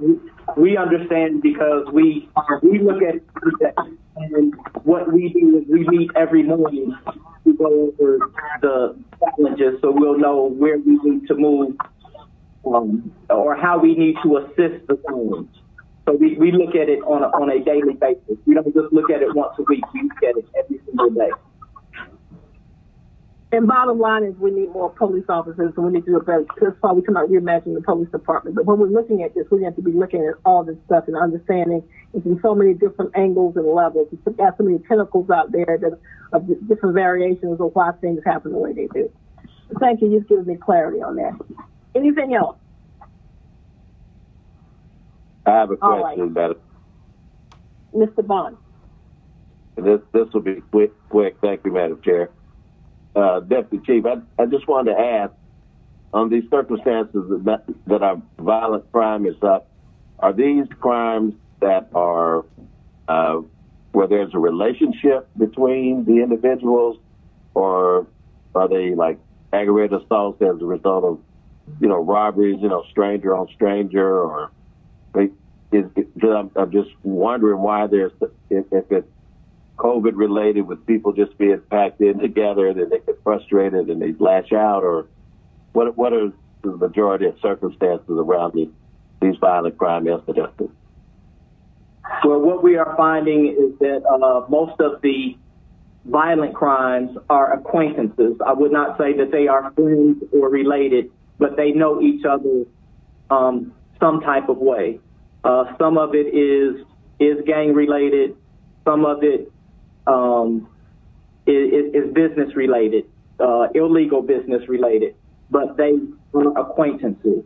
When we had a rash of shooting incidents last month, what we found was that there were a number of individuals coming from out of state because they thought Georgia and Atlanta was open, so they were coming to Atlanta to party. And when they were coming down here, they felt that because nobody knew them, they could get away with certain things. So when they came, they would maybe bump into somebody or have words or look at each other in a way they thought was disrespectful, and we would have a shooting incident. Some of those incidents occurred when we had officers right at the location, but that didn't stop them, again, because they felt that nobody knew them, and as long as they were able to get away from that officer at that time, they would be able to get away with it. But because we have dedicated officers, we've been able to make a number of arrests related to our homicides and our aggravated assault. Okay, very good. Thank you. All right. Thank you so much, Assistant Chief Court. I appreciate your coming forward today and with your report. Thank you. Chairman, Chef, let me just say one thing, because I'm from the Midwest, and I'm glad that I heard Deputy Chief Coit say what he did, because I don't want bad elements that are coming down here from the Midwest doing their partying to think that we are just pushovers, and I know we're not, but for them to think that we're pushovers in terms of them coming down here with their guns, because that's what they've been doing, coming down here with their guns, and thinking that they're going to take over or do what they want to do, like they're doing what they want to do up in the Midwest. That's not going to happen. And I know that because we have the type of police leadership that we have, that we're not going to let them do that. And so I'm glad to hear that we're sending that message. And Deputy Chief Coit, we need to continue to send that message, because there's some bad, bad people up there. Okay? And we don't need them down here. We really don't. Because it will turn this town out. And that's not what we want. Okay? So I appreciate what you're saying. So stay on the job like you're doing. We're behind you. Okay? Because we don't need that element down here in the city of Atlanta at all. Okay? So thank you again. Thank you. Thank you, Ms. Winslow. Okay. So we'll now move on. Thank you again, Assistant Chief Court, for your support and what all you bring to us. Appreciate that. We're now going to move on to the second item on our presentation. That is Chief Judge Christopher Portis. who's going to bring us a report from the municipal court. Thank you. Chief Portis. Good afternoon, Madam Chair, members of the committee. It's a pleasure to be here for the municipal court to give this last quarterly presentation for calendar year 2020. Just wanted to take just a few minutes to provide an update on where we are with COVID, as well as our operational status since the last time we were here and presented. We have a presentation, but just to introduce it, back on October the 21st is when we first began the process to open the doors of the court to the public, and we opened the forward-facing windows under our current COVID policy. The week beginning October the 26th, we opened some of the courtrooms and allowed those who had court dates or otherwise wanted to walk in to see a judge to resolve those cases on a soft or trial opening. And then the week of November the 2nd, we began hearing cases that were actually scheduled by notice under our current COVID protocol. So as we're here today, we're rounding out our 9th week of operations. Moving on to the next slide, the slide numbered as 2. This is just some information to put into perspective the caseload and total numbers of cases that have been opened during the COVID period from March through November.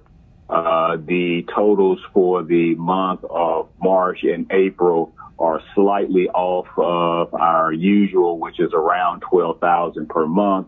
And then you see the dip during the COVID summer, but nonetheless, throughout this period from March to now, there still have been just shy of 62,000 cases opened at the municipal court during this period. Moving on to the slide numbered as 3 is the converse, if you will, of that reality, which are the cases that have been closed during the COVID period from March through the present.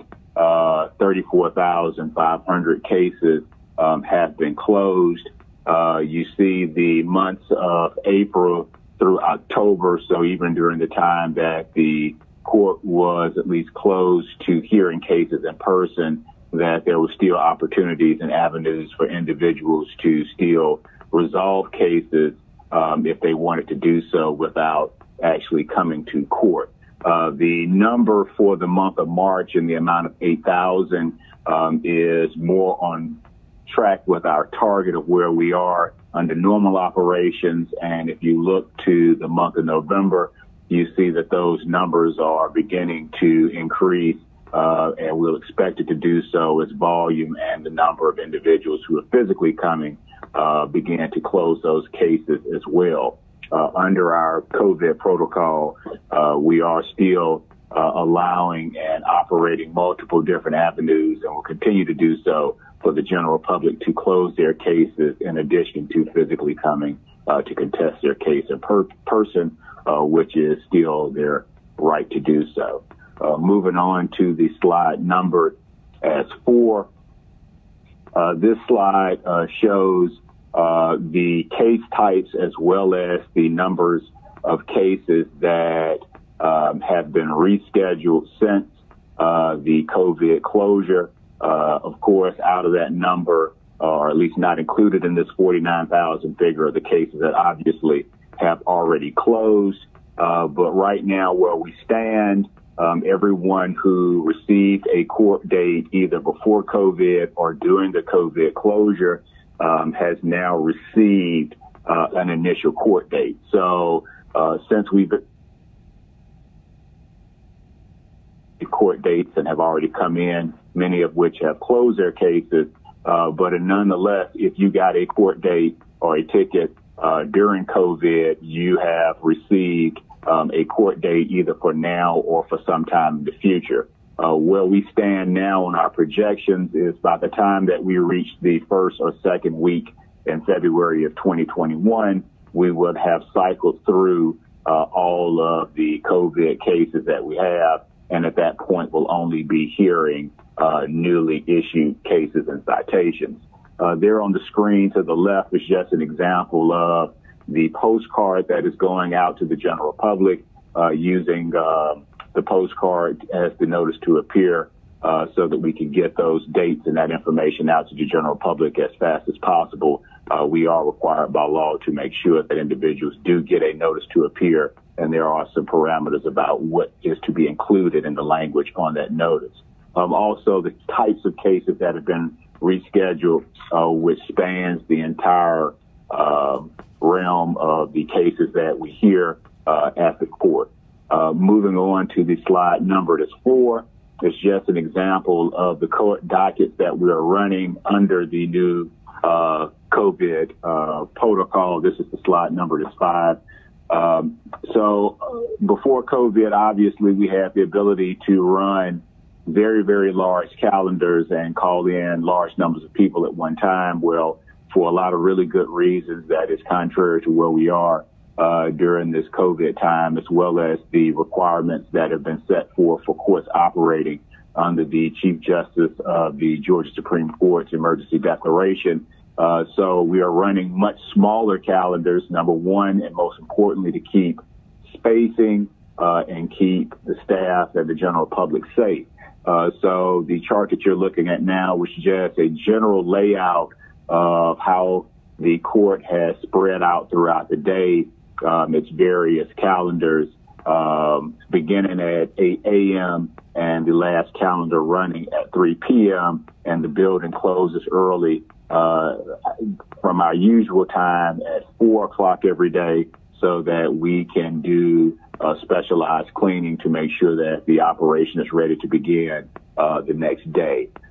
So each courtroom runs at least 3 dockets daily, most 4 dockets daily, with the 4th docket being a reset docket for status and trial, new cases being set on 3 calendars, and those calendars for each courtroom maxed at 20 to ensure that we have the required amount of spacing, not only in the courtrooms, but also in the general areas as individuals move throughout the building, ensuring that we have at least 6 feet and we have the spacing in the stairs and the elevators to accommodate those realities.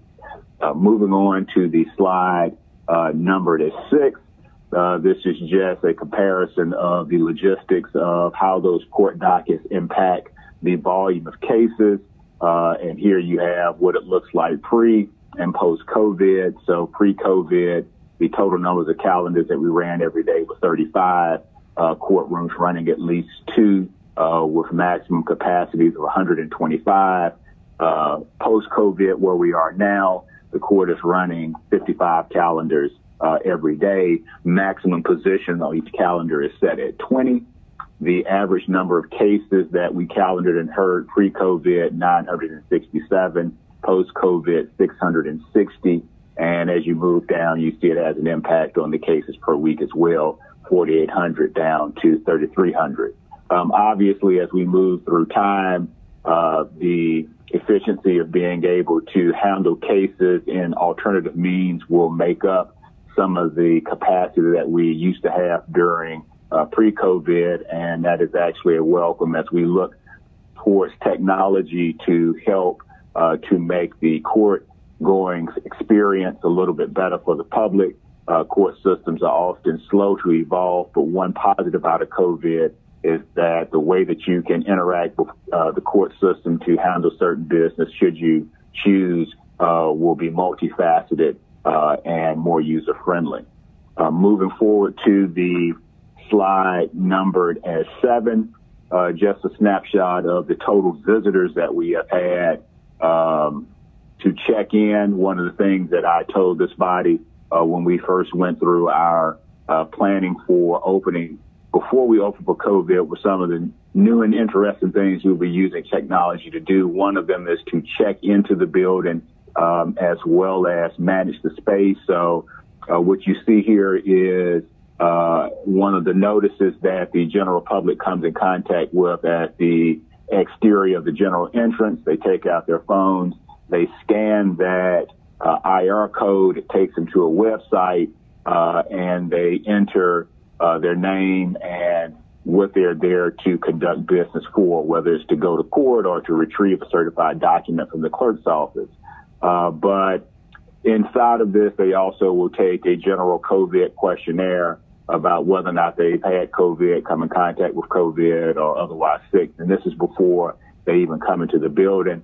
They then receive a text message from whatever department they're there to visit, whether it's a courtroom or the clerk's office, telling them to approach the security checkpoint, at which time they're temperature checked and verified to have on facial covering before they're allowed to proceed into the general area of the building. Looking at the few days that we were open for October, we had 406 individuals check in and enter the building. For the month of November, just over 4,000 individuals checked in and entered the building. And for the month of December, just short of 3,000, and the figure for December is through this past Friday, December the 11th. Moving forward to the slide numbered as 8, things that we're doing differently or new things to make sure that we are responsive to the various things that are going on, especially matters of counsel and public concern. We have created a new division of the court, which we have termed the Complex or Aggravated Traffic and Criminal Division. Specifically, this division cases will be routed for reckless driving, fleeing and attempting to elude, hit and run, aggressive driving, drag racing, lane drags, street racing, excessive and high rates of speed, ATV violations, executive order violations, and other matters of public concern as they arise. The judge who will be presiding over this division is Judge Christopher Ward, who is the Deputy Chief Judge as well, and has an extraordinary amount of experience here at the court with streamlining processes.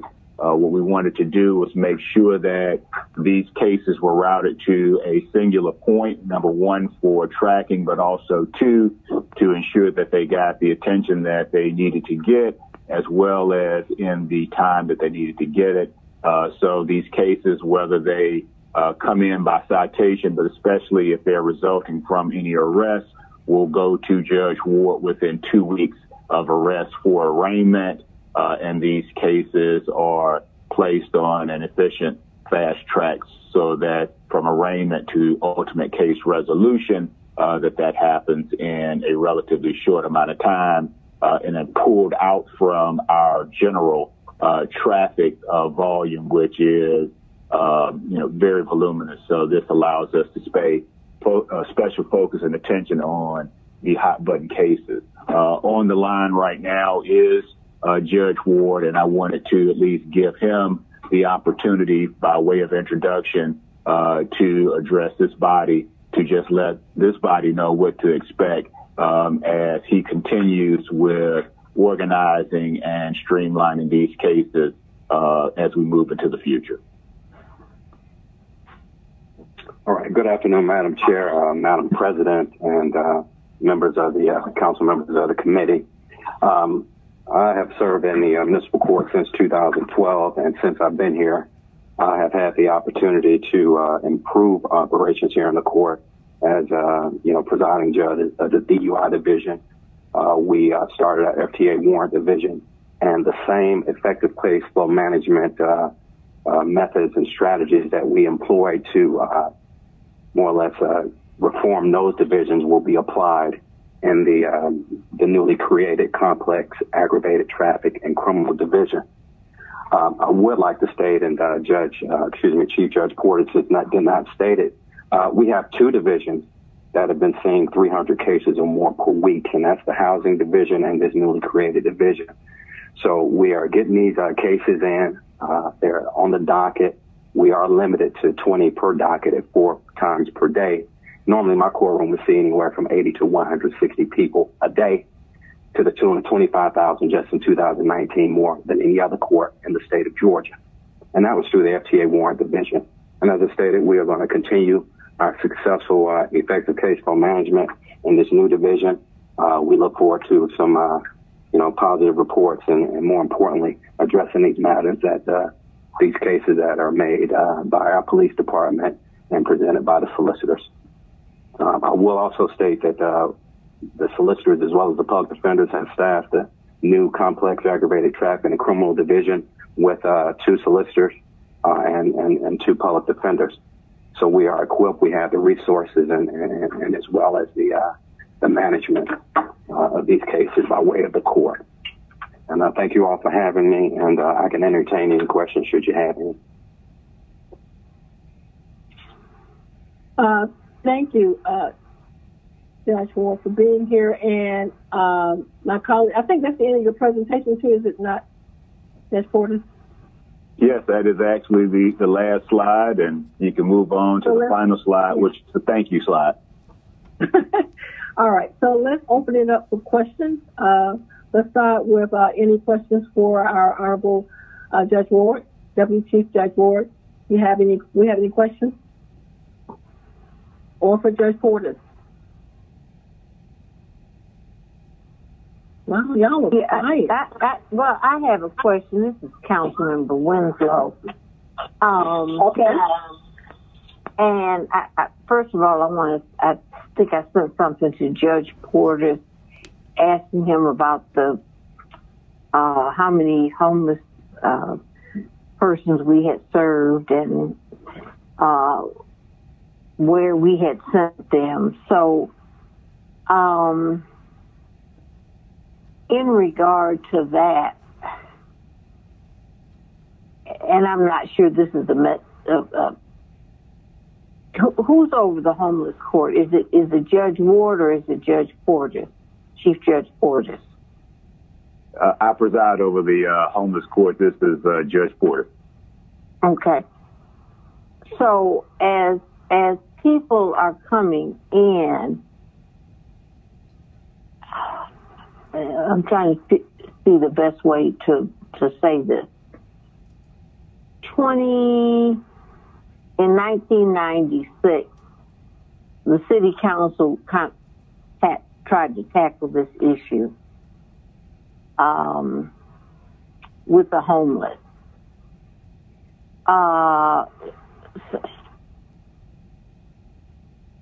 So when people come into the court system, are they able to, once they come to your court and they're, released to whomever for the care that it is that they need, who's tracking that? Are they able to get that care? And let me tell you why I'm asking. And this may not have anything to do with my question. I'm not sure. I'm continuing to seeing homeless encampments in different areas. The city cleans up one area and they come back, or the city cleans up another area and they come back. So I'm trying to see how are we moving the process, and what are we doing to ensure that these individuals are not back on the street, because that's even worse than anything else, because, they're unable to find a place to use the bathroom, to clean themselves when they're in these tents. And that's just, it's inhumane for them to be in these tents. I don't know who these people are that are providing these tents. That's not a good thing. That's keeping them in the same deprivation that they're currently in. It's not moving them to the next level. So can you help me with that? Sure. And, just to the general comment, one of the things that we did early on before we even embarked upon getting the program up and going was we traveled out to Houston, Texas, which is a city that has a homeless population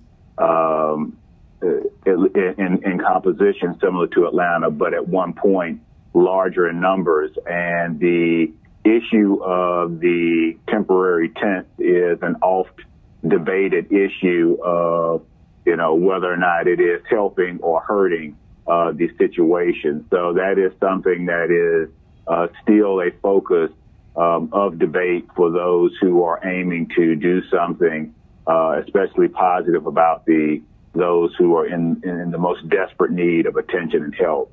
As for the program itself, the whole idea of the program is to get an individual connected with resources, as you pointed out, as fast as possible.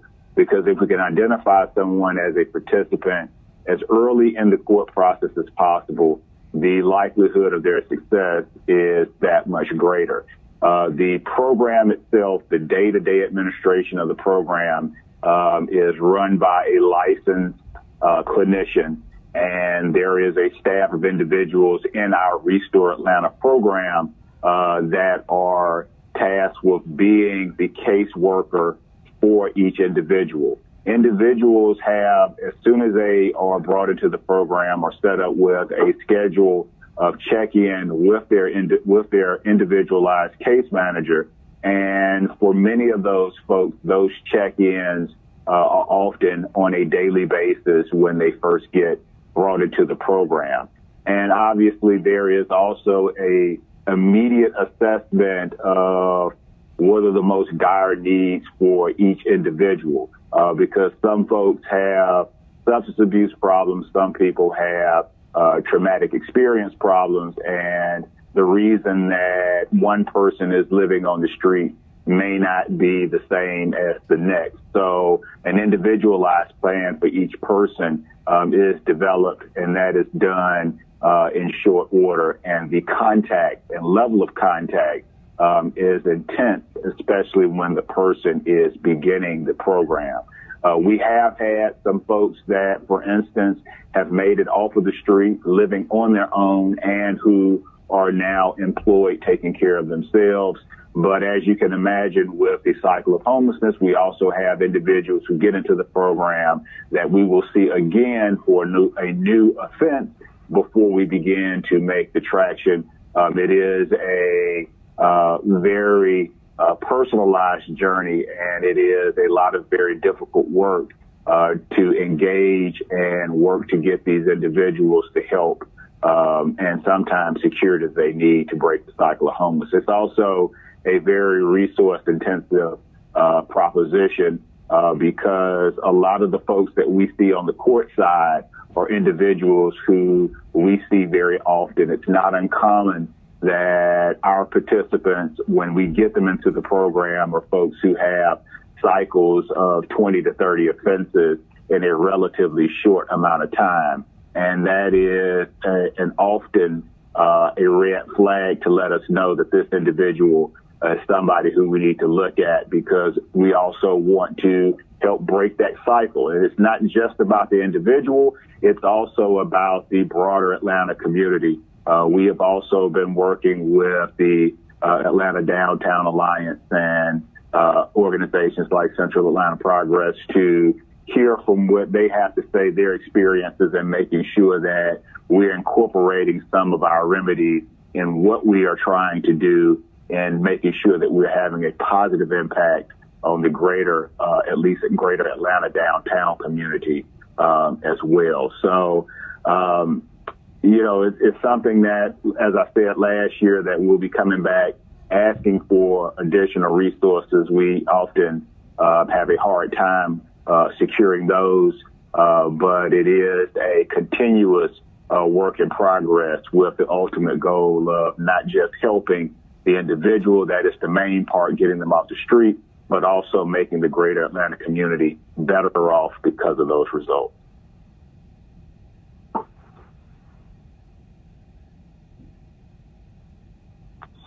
Is that it, Ms. Winslow? All right.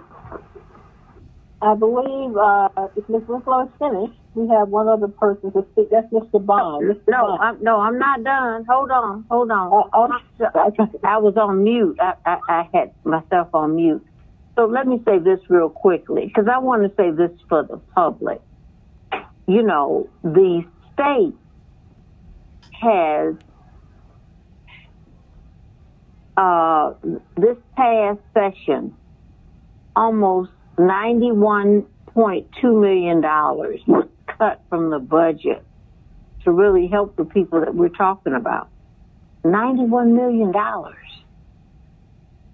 91, I have to say it again, $91 million was taken from the state, or the state just said, okay, we're done.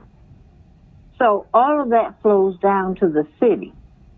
And so we're doing the best that we can with the resources, and I appreciate everybody that's doing what they're doing. You know, and I would hope that when people see people running down the street naked, don't call the city, call your state person and ask them why $91.2 million was taken out of behavioral disabilities and whatever the name of that department is, okay, to balance the budget. Because these are the individuals that we're dealing with. We're dealing with individuals that need 24/7 supervision. We're not dealing with individuals that you can just put into a program. Nothing against you, Judge Portis. We're just not dealing with somebody you can just put in a program. We're dealing with people that need 24/7 supervision. They need to be on their medication. They just have to have people looking after them, because that's just where those individuals are that have been released from these programs. So I just want that to be known to the public, okay? So if you see somebody running down the street naked, okay, call your state person too. I appreciate you calling me, but call your state person, because there are other issues that are happening that are falling on not only the city of Atlanta, but other cities throughout the state. Just other cities throughout the state in terms of issues and in terms of problems. So it's not just the city of Atlanta's problem. And so we're doing the best that we can. And I get frustrated myself, you know, because I want us to do more and do better. But the state has been inundating us for the last 30 years with this issue. So I mean, okay, I'm done. I'm done, Madam Chair. I don't know how we can re-engage our state people to help them understand that this is not just, it's not just about the city. It's just about the whole state. It's just about everything.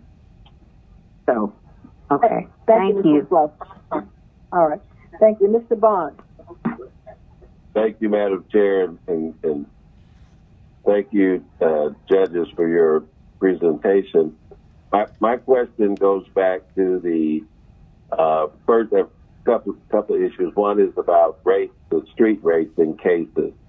I know that I believe APD's arrested over 600 folks over the last few months, and just wanted to know where did those the disposition of those cases lie or remain, or if you got it broken down. If I may, this is Deputy Chief Judge Ward. In that regard, I'd ask that you keep in mind that we open the doors full time on October 26th. So these cases have received citations, arrests from March to prior to, I guess, the weekend prior to October 26th. We're in a position now where these cases are just coming into the court over the past weeks or so for first settings. Now, as far as dispositions, I just can give you the general information that you know that city ordinance violations carry a maximum penalty of $1,000 and 6 months in custody. And with regard to the misdemeanors, $1,000 fine and 12 months in custody. So those are the dispositions. They have not been broken down as of yet. And a lot of the dispositions, if you will, the adjudications have not been had in these cases, if you will, because they have come in for the first setting. So we're averaging about 300 cases per week. A nominal amount of those cases are being resolved. Not many at all. As a matter of fact, as of last week, I started seeing resets after the first setting for status to hire an attorney and so forth. So we're in the process at this time, and this process or these cases are subject to effective case flow management. So I can assure you that we're going to handle them. And I know your question is more to dispositions, but we can provide that information as these cases make it through the courtroom. Oh no, you answered what I was trying to get at, and I'd just like to ask by your next presentation if you all could break those dispositions or kind of bifurcate that from what else might be going on in the court, just so we can have an idea of how effective our adopting Judge Portis's court order was or not. I think it's been doing good, and I think the trend of street racing overall is going down, but just want to have a good idea of how the cases are being handled, including the adjustments we made for people who are on the ATVs, and I believe we did something on spectators. Mr. Hillis, we did something on spectators this past summer. And I guess my next question, it kind of gets back to what Ms. Winslow is saying. And I've heard that the bond program at the jail, that there have been a lot of repeat offenders that have come through the jail, that the idea was that, once you violated or failed to appear in court, that you wouldn't be allowed the privilege of signing yourself out again. Have you all seen, I guess, what is the status of those who've signed their own bond? Do you have any statistics on that, or are people actually showing up to court, or what's going on? Because I heard some talk on talk radio about it, and I just wanted to know for myself. Well, in general, we know that the self-bond coupled with the lack of an address is a 3 out of 4 times more likely to not reappear. At the same time, there is always the real need to make sure that you're taking a look at what's going on with the individual, because someone who bona fide has absolutely no resources whatsoever at all is going to need a method, a means to be released pre-trial without having to post something, no matter the number of offenses, especially for minor offenses, because they simply don't have the resources. So that is one of the things that the homeless court allows us the opportunity to do. It is to require the participation in something that is not punitive, but at least rehabilitative, to the sense that it's going to get someone connected with resources, and that is a requirement to release. We have not been seeing as many of those individuals over the past months, partially because of the changing trend to not engage those folks with the criminal justice system, but to utilize alternative means to interact with them on the front end of whatever is going on. But we do still see a handful of those folks, and as we see them, a part of the bond scenario now involves, at the very least, evaluation through the homeless court, and in many instances actually enrolling as a part of the management and accountability to ensure participation with coming back to court. Also, a big component of the homeless court is all of your open City of Atlanta cases will be resolved upon your completion of whatever it is that is established as your plan while you're in the program. But again, I do at least caveat that with we have seen a substantial decrease in those individuals even coming into the system. So in some respects, there is the missed opportunity, because some of the complaints that we at least hear from some of the at least residents downtown is that no one is hearing their side of the story from the standpoint of some of the behavioral issues that they are experiencing. So, we are in the justice and fairness business and trying to balance the realities of all of these things, of the individual as well as the greater society. And the same is true even for your first question on the street race. And as you know and fully understand, this isn't a hang 'em high operation. We want to make sure that individuals, regardless of what's going on in the public and what they're charged with, know that this is an institution inside the city of Atlanta, that you will be given all of your rights and process that's afforded to you. And just like any place else in this country, that you will be presumed to be innocent. Our responsibility is to make sure that there is process in place to move those through the system efficiently. And that is one of the reasons why I wanted to bring Judge Ward forward this afternoon, to make sure that this body knew that, to your point, this will be something that you will be able to actually see and track information on, to see how well it's going, but also hear from the judge that is hearing those cases, to the extent that he can comment at least on court procedure, to know exactly what's going on when it goes on. Well, thank you for that, Chief Judge. And just a quick follow-up. Prior to our enacting the quote-unquote bail reform, there was, pretrial release program that was going on in our city jail. People seem to forget that allowed people to sign their own bond. But those individuals were officers of the court.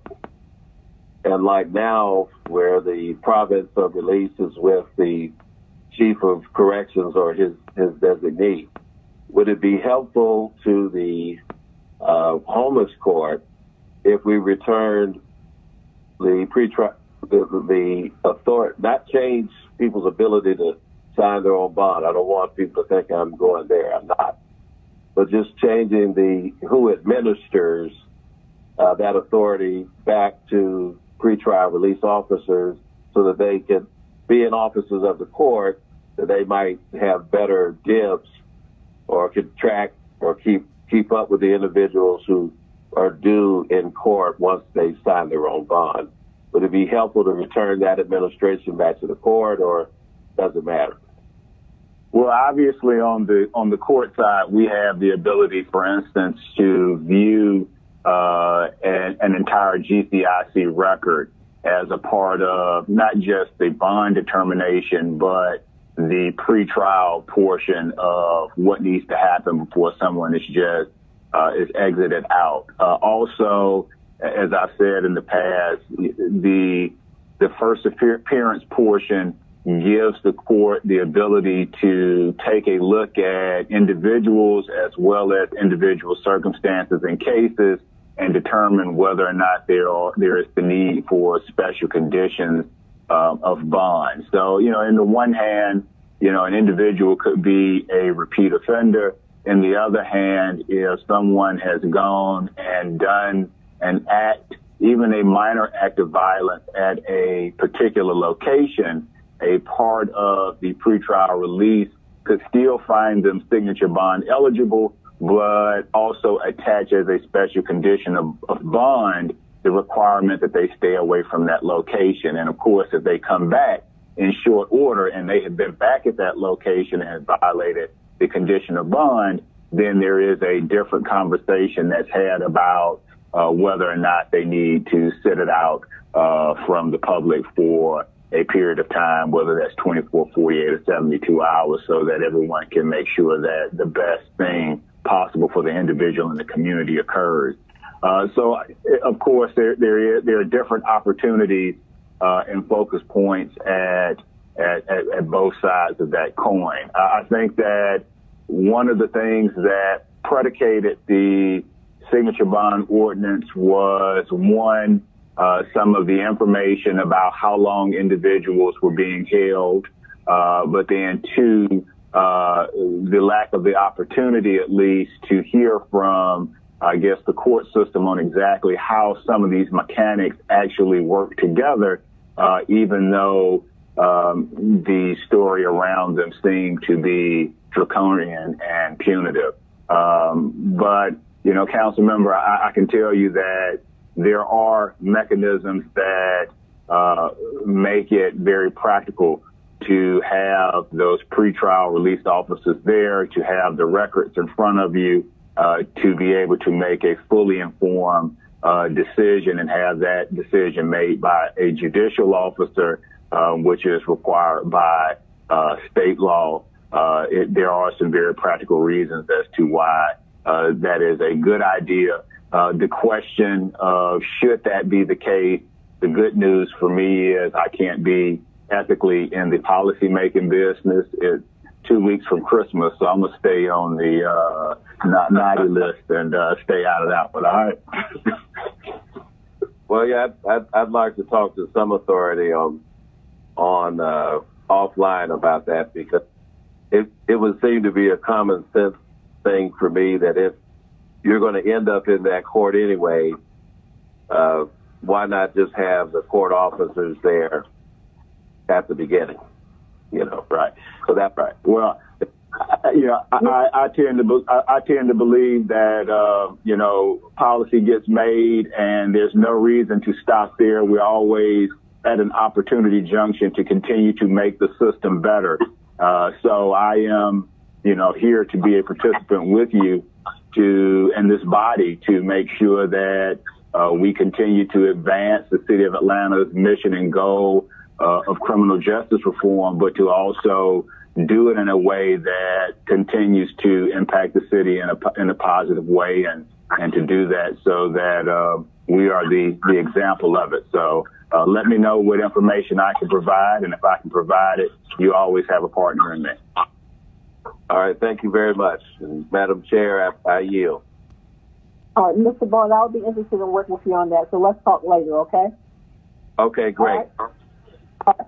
So we're going to move on. I don't, unless somebody else has questions, we're going to move back on. I got to go back to Assistant Chief Court for a moment to answer a couple more questions, and then we're going to move on. Thank you, Judge Portis and Judge Ward, for being here today. If I don't talk to you before the holidays, happy holidays. Thank you. Happy holidays to you too. As well, happy holidays to everyone. Thank you for having us. All right, thank you. Assistant Chief Court, are you back on the phone? Can we allow him to be unmuted for a moment? There are a couple of questions that I failed to follow through with that I need to have answered, and then we're going to move quickly as we can to the next couple of things. Yes, ma'am, I am back on. So, Chief Court, one in particular is people are still asking. We've had a long, deep conversation in our last committee meeting about 911. So people are still wanting to get information on that. I know Mr. Brown is on the call, and he's saying he's getting a lot of folks asking about 911. And the last thing is what happened this past weekend with the protest that was downtown. So if you could answer those questions, that would help me greatly. Thank you. As far as 911, for some reason this weekend we had an increase in the number of calls. We don't know why. At this point, we don't believe it was associated with the protest that happened this weekend, but we did receive an increased number of calls. We are aware that there was an extended response time or hold time for that, and that is attributed to the shortage of personnel that was at 911. So that is something that we are still continuing to try and address and make some changes in our staffing and our hours to make sure that we respond or answer the calls in a proper amount of time. What specific questions did Councilmember Brown have about the protest? No, that wasn't from him. That was from myself. So, but let's just go back to the 911. Let's go back to the 911 scenario again. I think there was another couple of questions. I'm going to read to you the questions he had. So one was, what's the percentage of crime happening with residents that actually live in Atlanta versus outside of Atlanta? That's one of his questions.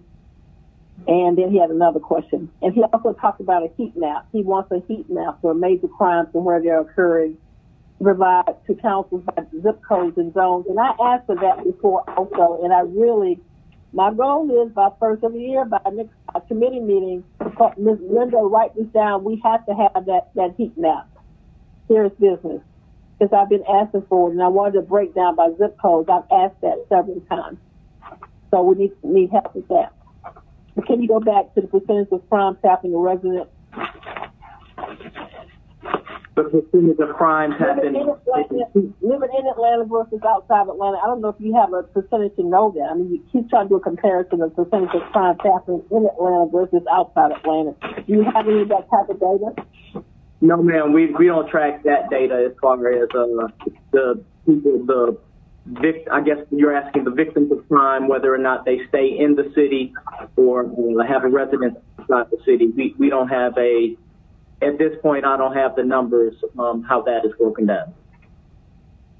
Okay. Maybe you can give that. I don't know if you can help, if you have time to get that, but if you can, help us with that. And then the other thing he's asking is the heat map of major crimes and where they're occurring, provide to councils by zip codes and zones. I think that would be very insightful, and I really need that map. So I'm asking by our next committee meeting in the first of the year that we would need to have that. Okay, a heat map broken down by zip code. Okay. Mm-hmm. And by zone. And by zone. Okay, and by zone. Yes, ma'am. Okay. I repeated it. Zone. I'm sorry, you distorted. What did you say? No, I was just repeating you. You want a heat map broken down by zip code and by zone. Right. Yes. All right. Yes. Okay. Any other questions for Mr. Coy before we let him? I'm gonna really let him go this time. All right. Thank you so much, Chief Coy. You're welcome. You've done a great job, Chief Coy. Thank you. Thank you. You're welcome. All right. Thank you. Happy holidays. You too. Thank you. Bye-bye. All right. Now we're going to move on to our last presentation, which is the Atlanta Citizens Review Board. And we have Mr. Reed, Executive Director of the ACRB, to come before us. Mr. Reed, are you there? Yes. Can you hear me? Yes. Thank you. Okay. Thank you, Madam Chair Shepherd, Madam Chair Shepherd, and Public Safety Committee members, Atlanta City Council, and Mayor Bottoms and her administration team for the support that's been provided thus far. I'd like to also thank the citizens of Atlanta for their support and trust in the ACRB board and staff for their unwavering commitment as we continue to navigate the many challenges that have faced us this year. I wanted to get that out front to really get a thank yous because this has been a interesting year for everyone. On the line with me today are Myla Smith, Project Manager, and Sheena Robertson, Investigations Manager. We can go to slide 2. For those citizens who may not be familiar, the ACRB was created in 2007 after Ms. Katherine Johnson's death by Atlanta police officers during an illegal raid. The agency opens its doors in 2008, and since that time, the agency has received its most impressive support this year. While the picture on the slide only captures a slice of the staff and board members doing a training exercise with the APD, it represents the diversity and commitment of many citizen board members and the staff over the years. These dedicated, experienced individuals bring their knowledge, passion, and integrity to every action and function associated with the ACRB. The board is led by Ms. Cecilia Houston Torres and supported by amazing staff. On the next slide, slide 3, the complaint data for the year is as follows. To your right, you'll see a chart that shows a downward trend. So you notice the impact of COVID is recognized in our numbers. The number of complaints received is approximately half of what we would normally receive. Despite not meeting for 5 months, the board and staff dug deep and managed to have 7 board meetings in the last 5 months, adjudicating 49 complaints investigations for the year, and eliminating a backlog of cases that had developed from March through August we were not able to meet. On slide 4, while all activity was basically stopped for months, we figured out how we would proceed with serving the needs of the community and APD. The investigative team led by Machina Robertson collaborated with the APD Office of Professional Standards and developed a process for virtual interviews to allow for officer interviews to continue, stopping the delay of investigations. Despite the delay of investigations, the team managed to keep investigations below 180 days and will continue to get towards the number of below 120 days for investigation. We'll go to the next slide, slide 5. On this slide, you're going to see a big green arrow and an 81% beside it. This percentage represents the APD's rate of agreement on ACRB sustained allegations. Those decisions represent 62% of sustained allegations that the agency sent to the APD during the year. I just want to stop right here for a moment so we can take that in. 81% is unheard of for a police department to agree with any civilian oversight agency during any evaluation period on anything. This is an encouragement of what can happen. However, below that, we do see the yellow triangle, which says caution, because there are still 38% of sustained allegations awaiting the chief's decision. But for this slide and for this moment, I want to talk about the 81%. I definitely want to see more of it. And now, if we could move on to the community outreach slide on slide 6. Despite COVID, we're constantly working to develop ways to remain engaged with the citizens of Atlanta. The ACRB outreach team, led by Melissa Smith, has been working hard to make sure that the ACRB remains visible during the pandemic. We engage in more mass media advertising this year than ever before, and this is due to the increased funding provided during FY21 to address the citizens' concerns about the ACRB's existence, and the City Council and the mayors making ACRB outreach a priority issue to be resolved. And we appreciate that support. On slide 7, there's a sampling of billboard locations that we have used recently. We currently have more billboards going up in a couple of weeks. And we also have MARTA bus stands ads coming in a few weeks as well. Next slide, on slide 8, we've also been using the TV to inform citizens of the ACRB. We have been fortunate to have locally known individuals and youth to provide public service announcements for our TV buys. And on the next slide, you'll see on slide 9, we really increased our social media. And we'll go to slide 10, which also has our social media stats. We're building our social media presence over the past several months. Because of COVID, we've had to adjust our outreach strategy and place more emphasis on engaging the public in a responsible, informative manner through social media. The stats you see reflect the work since June 2020. As I've been learning, building awareness through social media is work, and for us it has to be interesting, yet balanced, and thoughtful. We can go to slide 11. Since our last presentation, the ACRB completed its art and essay contest, established its content writers club, made presentations, and participated in panel discussions and webinar series. This past Friday, the staff put out an excellent virtual recognition for the winners of the 2020 Arts and Essay Contest. We had 7 winners from the City of Atlanta contest and 6 winners for the special open entry contest. As always, the contest focused on increasing the conversation around improving relationships between citizens and officers. The theme this year was, if I could change law enforcement, it would look like this. We could go to slide 12.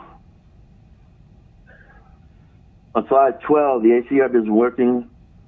This slide talks about the mayor's administrative orders. We've been working with the mayor's administration and the APD to achieve directives of the mayor's administrative orders. As you see from the slide, there are 7 actions that the ACRB and APD are developing or currently underway. So much has happened over the years, and so much needs to be still accomplished in this window of opportunity that is a full-time job in itself. To meet the challenges that have come before the ACRB since March.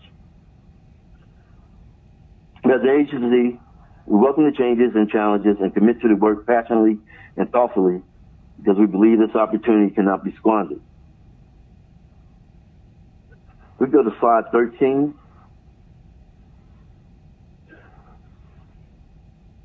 Along with the work of the administrative orders, the agency has been working on collaborations with Mercer University and Dr. Magunga Akiniela.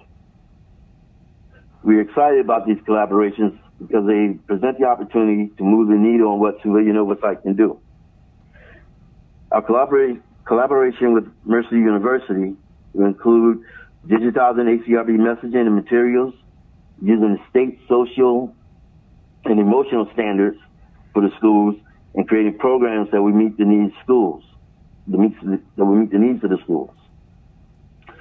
Our plan is to work with APS, charter schools, and private middle schools, and after-school programs to provide this information with the school's lesson plans where appropriate.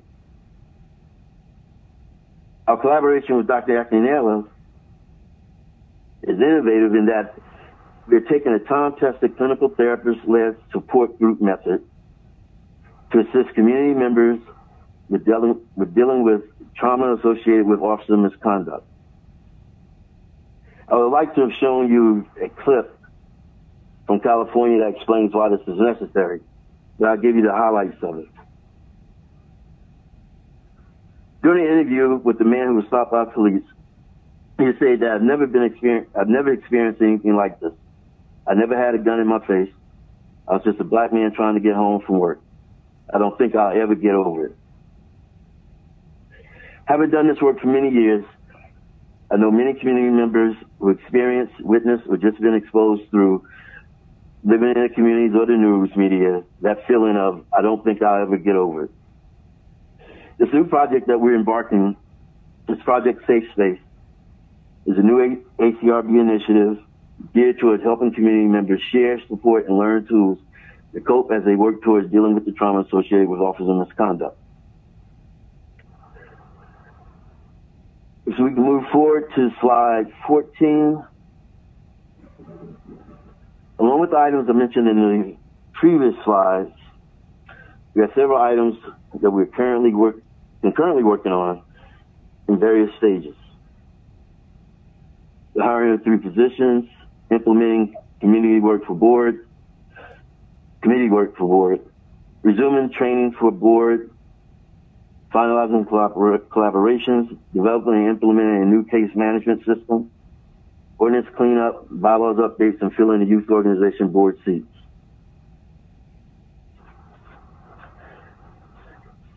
So on our next to last slide, slide 15, I want to start back. I want to continue where I left off at with the thank yous. Over the last 3 months and beyond for some, I want to say thank you again to the board and staff. Thank you to the citizens of Atlanta, Mayor Bottoms and her administration, Council President Felicia Moore, full Atlanta City Council, Councilmember Julian Bond, Councilmember Andre Dickens, Councilmember George Shepherd, the members of the Content Writers Club, Mayor's Youth Force Task Force, Making Transition Inc., Mary Parker Foundation, Urban League of Greater Atlanta, Mercer University, Dr. Mukunda Akinyele, Motivo, and Judge David Hort, retired. I'll conclude my presentation with slide 16 with our contact information. ACRB can be reached at 404-865-8622, or you can visit us on the web at acrbgov.org. With that, I'll conclude my presentation and accept any questions that you may have. Thank you, Mr. Reed. Are there any questions from my colleagues? Well, Mr. Reed, I just want to say that it's been a long year. We started off, in terms of who we are in the city, and this has been 2020 has been a year, but it really has helped us tremendously to appreciate ACRB and what they bring to the table, and to really support you all better in terms of what you bring. I'm looking for your report and looking at some of the things we talked about as we increase your budget that you're working on. I see the mass media billboards that across the city and all the stuff that you're doing and hiring these people. I'm hoping as we roll into 2021 that we can have much more, see you more, and be much more entrenched out there as we get over COVID-19 and we can really be out there on the street. But thank you for what you all bring to the city. Look forward to working with you next year, as also in terms of reimagining the police department and all the other things that you do. Thank you for your support for everything you do. Thank you. All right. We'll move on our agenda. Ms. Lindo, this a young lady from communications, did she ever plug in? Yes, Madam Chair. She actually called and said that she had an emergency and was not able to participate today and would like to table that until our next meeting. Okay, so when we get to communications again, we'll do a motion to hold, okay? That's correct, yes. Let's just continue to move forward. We're now at our consent agenda, and we will actually look at resolution claims with favorable and unfavorable recommendations. We have two that are before us as favorable. Items 1 and 2. Is there a motion to accept those two? I'll make the motion. Anybody want to second it?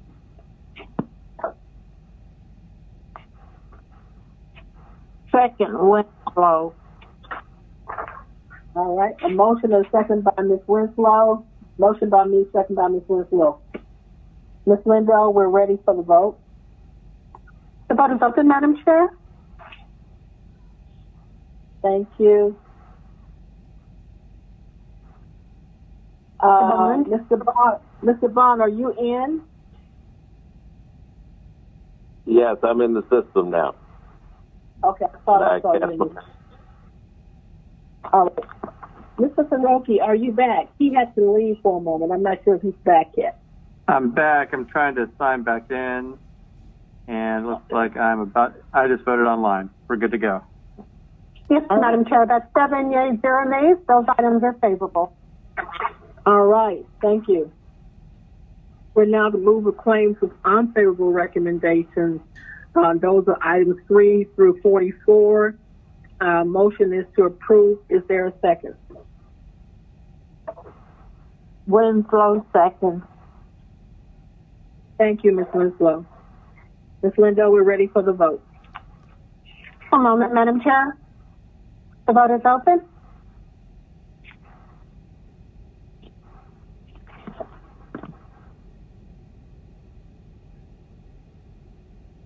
The vote is closed. 7 yeas, 0 nays. Those items have been adverse. Okay. So we're now at items for first read. And I think we have 2 items for first read. I'll make a motion to accept those in the as first read. Is there Madam Chair, I just have to read them into the record. There's no vote needed. Okay, thank you. Go ahead and read them in. First item is 20-1788. This is an ordinance by the Public Safety and Legal Administration Committee amending the fiscal year 2021 intergovernmental grant fund budget in the Department of Police by adding to anticipations and appropriations the amount of $425,320 for the 2020 Edward Byrne Memorial Justice Assistant Grant from the United States Department of Justice and for other purposes. Item number 2 is 20-1789. This is an ordinance by the Public Safety and Legal Administration Committee amending the fiscal year 2021 intergovernmental grant fund budget in the Department of Police by adding to anticipations and appropriations the amount of $196,881.60 for the 2020 Highway Enforcement of Aggressive Traffic Grant from Governor's Office of Highway Safety and for other purposes. Thank you, Ms. Lindo. We will now move to our regular agenda. We have this one item up on the communications. You want to read that in and we can make a motion? Well, you've already read it. You want to make a motion to hold? I'll make the motion to hold. One moment, Madam Chair.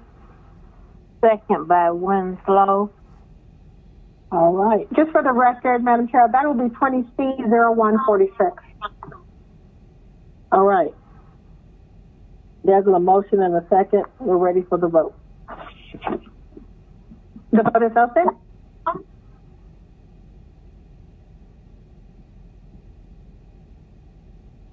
The vote is closed. 7 yeas, 0 nays. That item is held. All right. Thank you, Ms. Lindo. We've already gone to the other one from the communications. Now we're at ordinance for second read.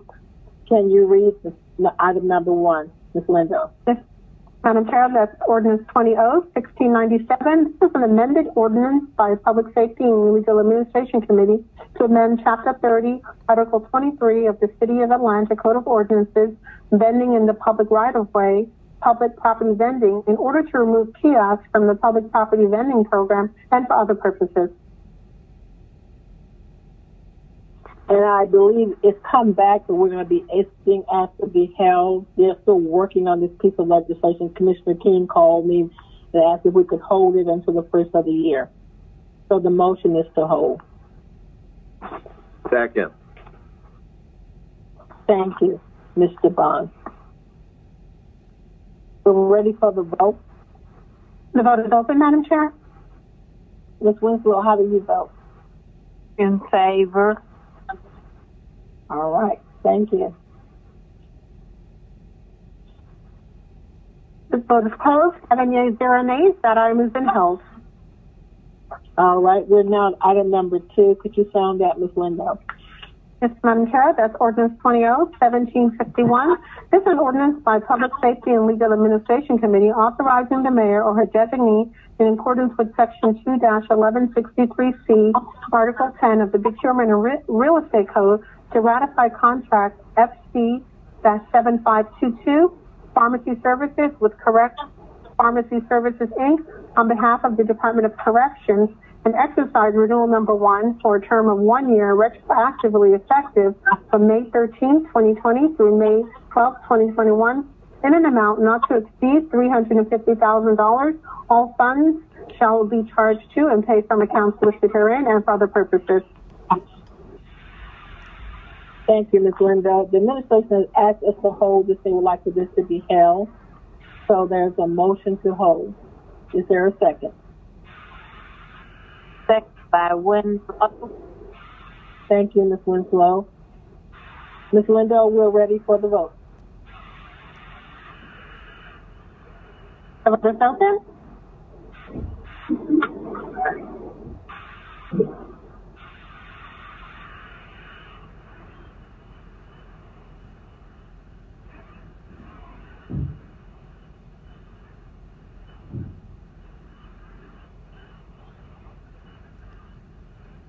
Vote is closed, Ms. Lindo?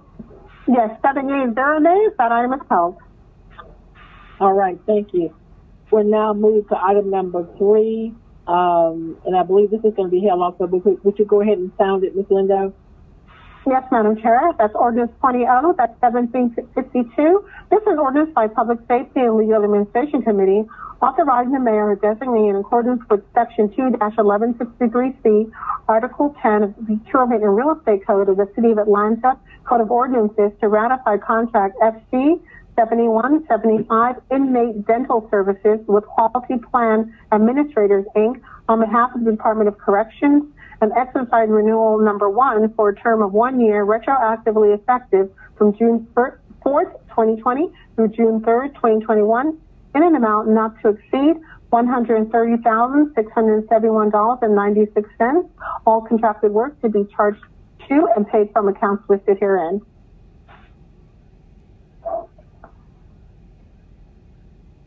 Thank you, Ms. Lindo. The motion is to hold. Is there a second?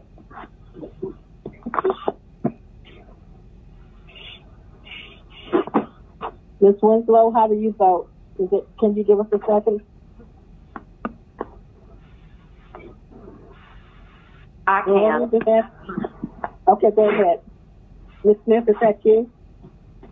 Yes, it is. Sorry. But I didn't want to jump in at the wrong place. It's easier if she does it. I know, but we don't send it. She must be on mute. We can't get off mute. So we're going to move forward. So there was a motion and a second. We're ready for the vote. The vote is open, Madam Chair. Ms. Winslow, if you're there, please let us know.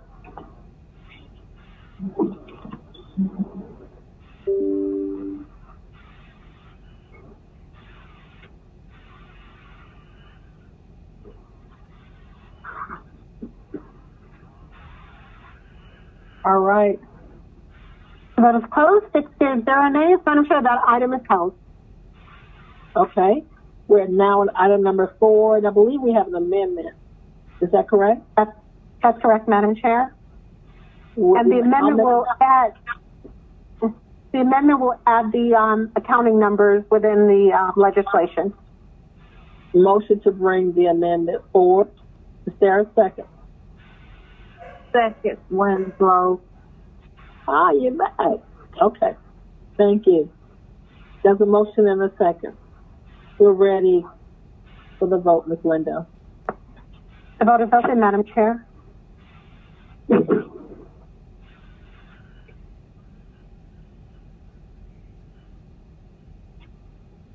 vote is closed. 7 yeas, 0 nays. This item has been amended, and that's Ordinance 20-1753, an amended ordinance by the Public Safety and Legal Administration Committee authorizing the settlement of all claims involving the City of Atlanta in the matter of City of Atlanta versus Friend My Family Corporation in the Fulton County Superior Court, civil action file number listed herein, in settlement of the condemnation of 104 acres of required right-of-way and 17,500.13 square feet of temporary easement for the Martin Luther King Jr. Innovative Corridor Project located at 2194 Martin Luther King Jr. Drive in land lot 180 of District 14 of Fulton County, Georgia. All amounts associated with these actions shall be charged to and paid from accounts listed herein and for other purposes. All right, thank you. Motion to accept as amended. Is there a second? Winslow. Cleta came in. Ms. Winslow, was that you? Yes, it was. All right. And right after, he was a close second. All right, we'll take yours. We're ready for the vote. The vote is open.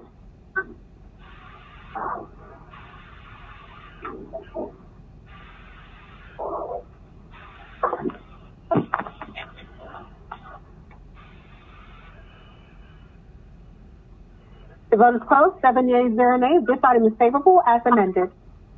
All right, thank you, Ms. Lindo. We'll now move to item number 5. Madam Chair, that's Ordinance 20-1766.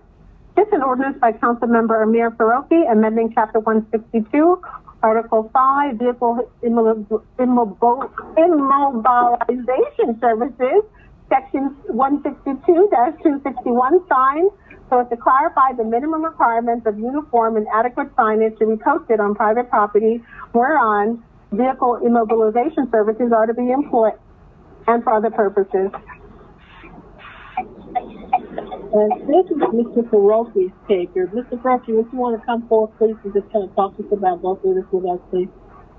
Yes, I'm happy to, Madam Chair. This is just simply a small edit to make sure that the language in our booting ordinance matches what the signage template and requirement is right now that's held out by APD. So it aligns everything. So there's no confusion.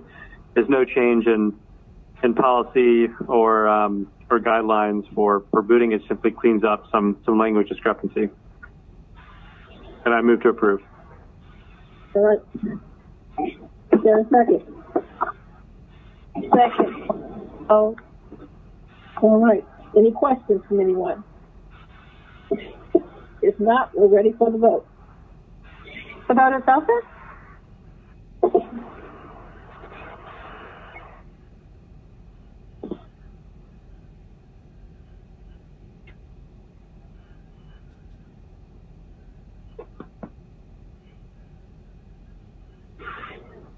The vote is closed. 7 yeas, 0 nays. That item is favorable. Thank you, Ms. Lynn. We're now at item number 6. Can we sound? Is that amended also? No, Madam Chair. Yes. Okay. And we can take item number 6 and 7 as a block. They're both amending chapter 10 of the code. Okay. All right. Let's do item number 6, 20-1776. This is an ordinance by Councilmember Jennifer and Ide to amend Chapter 10, Article 2, Section 10-92B of the City of Atlanta Code of Ordinances so as to provide an exemption from the distance requirements listed in Section 10-88.1 of the City of Atlanta Code of Ordinances for one package store licensed to sell malt beverages and or wine by the package located at 2233 Faulkner Road, Northeast Atlanta, and for other purposes. Item number 7, that's 20-1777. This is an ordinance by Councilmember Jennifer and I to amend Chapter 10, Article 2, Section 1092B of the City of Atlanta Code of Ordinances so as to provide an exemption from the distance requirements listed in Section 10-88.1 of the City of Atlanta Code of Ordinances for one specialty food shop licensed to sell malt beverages and or wine by the package located at 1019 Virginia Avenue at Northeast Atlanta and for other purposes. Thank you, Ms. Lindo. Go ahead. Thank you. Those two. Councilmember. Thank you. Is there a second? I'll second. We're ready for the vote, Ms. Lindo. The vote is open, Madam Chair.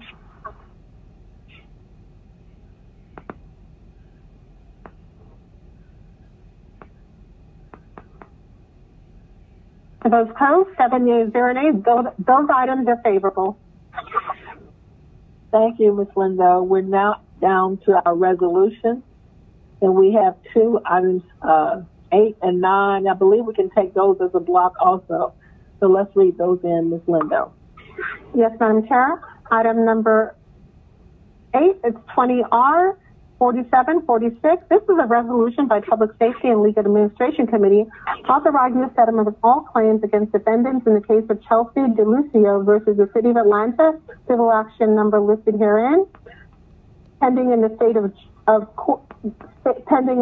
Court of Fulton County of Georgia, in the amount of $30,000, the settlement amount, and authorizing the Chief Financial Officer to distribute the settlement amount and for other purposes.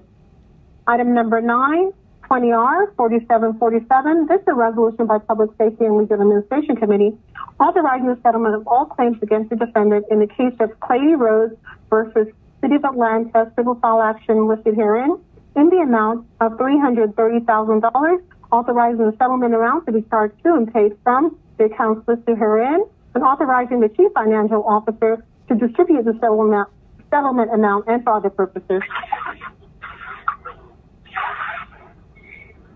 Winslow of both items.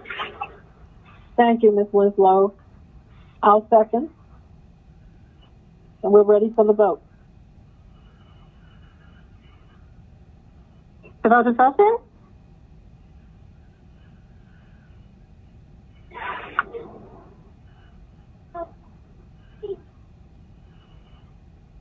The vote is closed. 7 yeas, 0 nays. Those items are favorable. Thank you, Ms. Lindo. We're now down to held papers. Is there anything up under papers that are held that's coming off, Ms. Lindo? No, Madam Chair. All right. And Madam Chair, I did receive an email from the administration regarding the corrections paper, and they have indicated that just the dental paper was to be held and not the pharmacy services, so they would like to ask the committee if they would move forward on that. I'm sorry, did we do that wrong? So help me with this. Yes, there were two. Yeah, there were two contracts. One was for dental services, which was 20-1752, and that is the paper they would like held. And then it's item number 2, which is 20-1751, which is pharmacy services, and they would like that paper to be considered by the committee. So number 2, the one we put on hold, we're going to go back, and that's not the one to be held. And then what is the one to be held again? That is 20-1752, which is for dental services. No, and we've already approved that. Did we approve that? We held both, but they only wanted one to be held. Okay. The dental services. Okay, so we need to go back. So the motion is to reconsider item number 2. Yes, thank you, Madam Chair. I'm making that motion. Is there a second? Second, Smith. All right, there's a motion and a second to reconsider. We're ready for the vote. The vote is open. Thank you. Ms. Winslow, how do you vote? In favor. All right. The vote is closed. 7 yeas, 0 nays. This item is on the floor. We now will make a motion to approve that item, 20-0-1751. Is there a second? Winslow. Thank you, Ms. Winslow. The vote is open, Madam Chair. Thank you.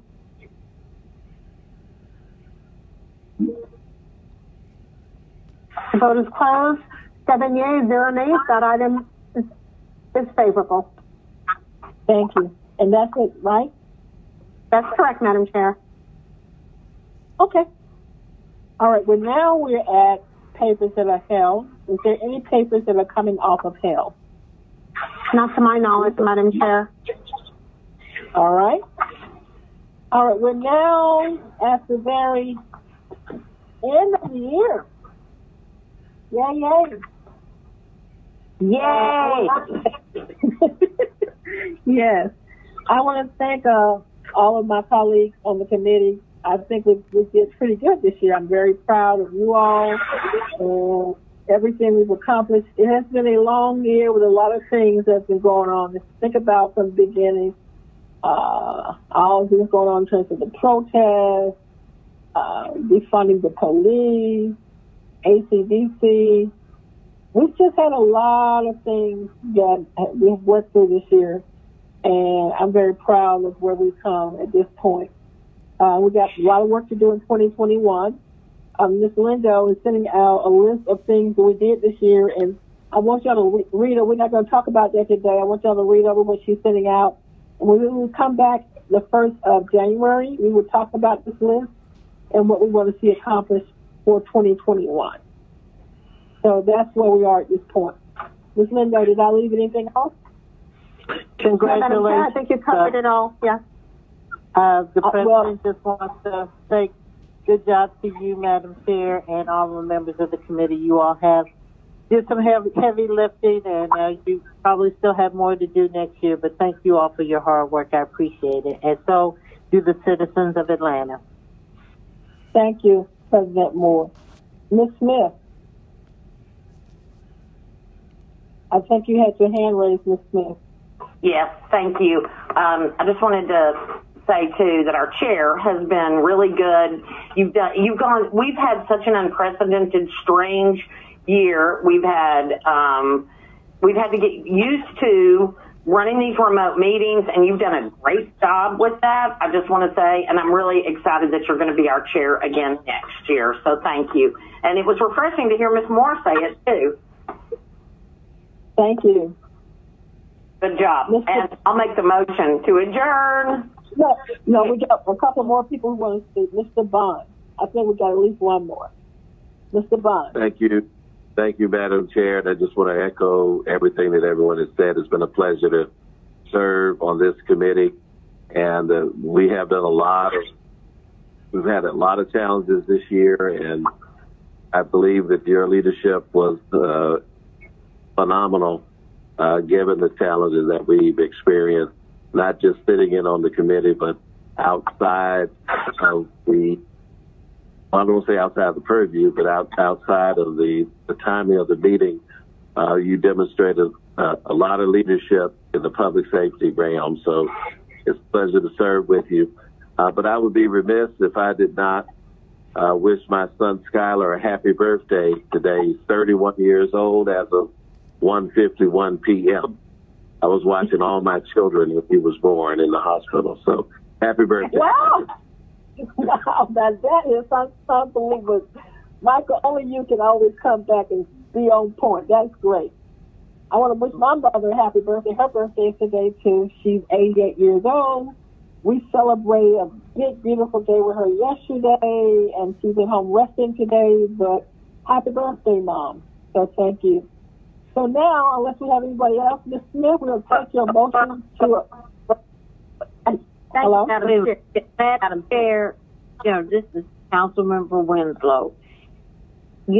All my years, this has been the most challenging, over the last year. And you have stepped up, you've stepped out, you've done a tremendous job. And like Councilmember, I just want to say thank you, because you've really done a phenomenal job. Thank you. We appreciate it. Well, thank you so much. I appreciate all of you all also. I really do. I said, we're a team here. We're all a team. It's all about us being a team. So thank you all for that. And Ms. Morris, thank you for giving my team back to me. Yeah, all right. You're welcome. You're welcome. Thank you so much. If I don't talk to you over the holidays, I just want to wish y'all a happy holiday. Let's go out this year. Try to enjoy yourself. We're going to be on recess after this week. Have a great holidays, Happy New Year's, and just enjoy. And out there to the audience, same thing to you all out there in our listening land also. Happy holidays, everyone. And we're going to keep on working going forth next year. And continue to mask up. Exactly. Yeah. COVID-19 is real. Mask up. And go vote. Please go vote. Today is the first day of early vote. Yeah, you're right. Started today. Thank you. Yes. All right. Motion to adjourn. Y'all have a great one. Happy New Year's. Happy holidays. Happy New Year.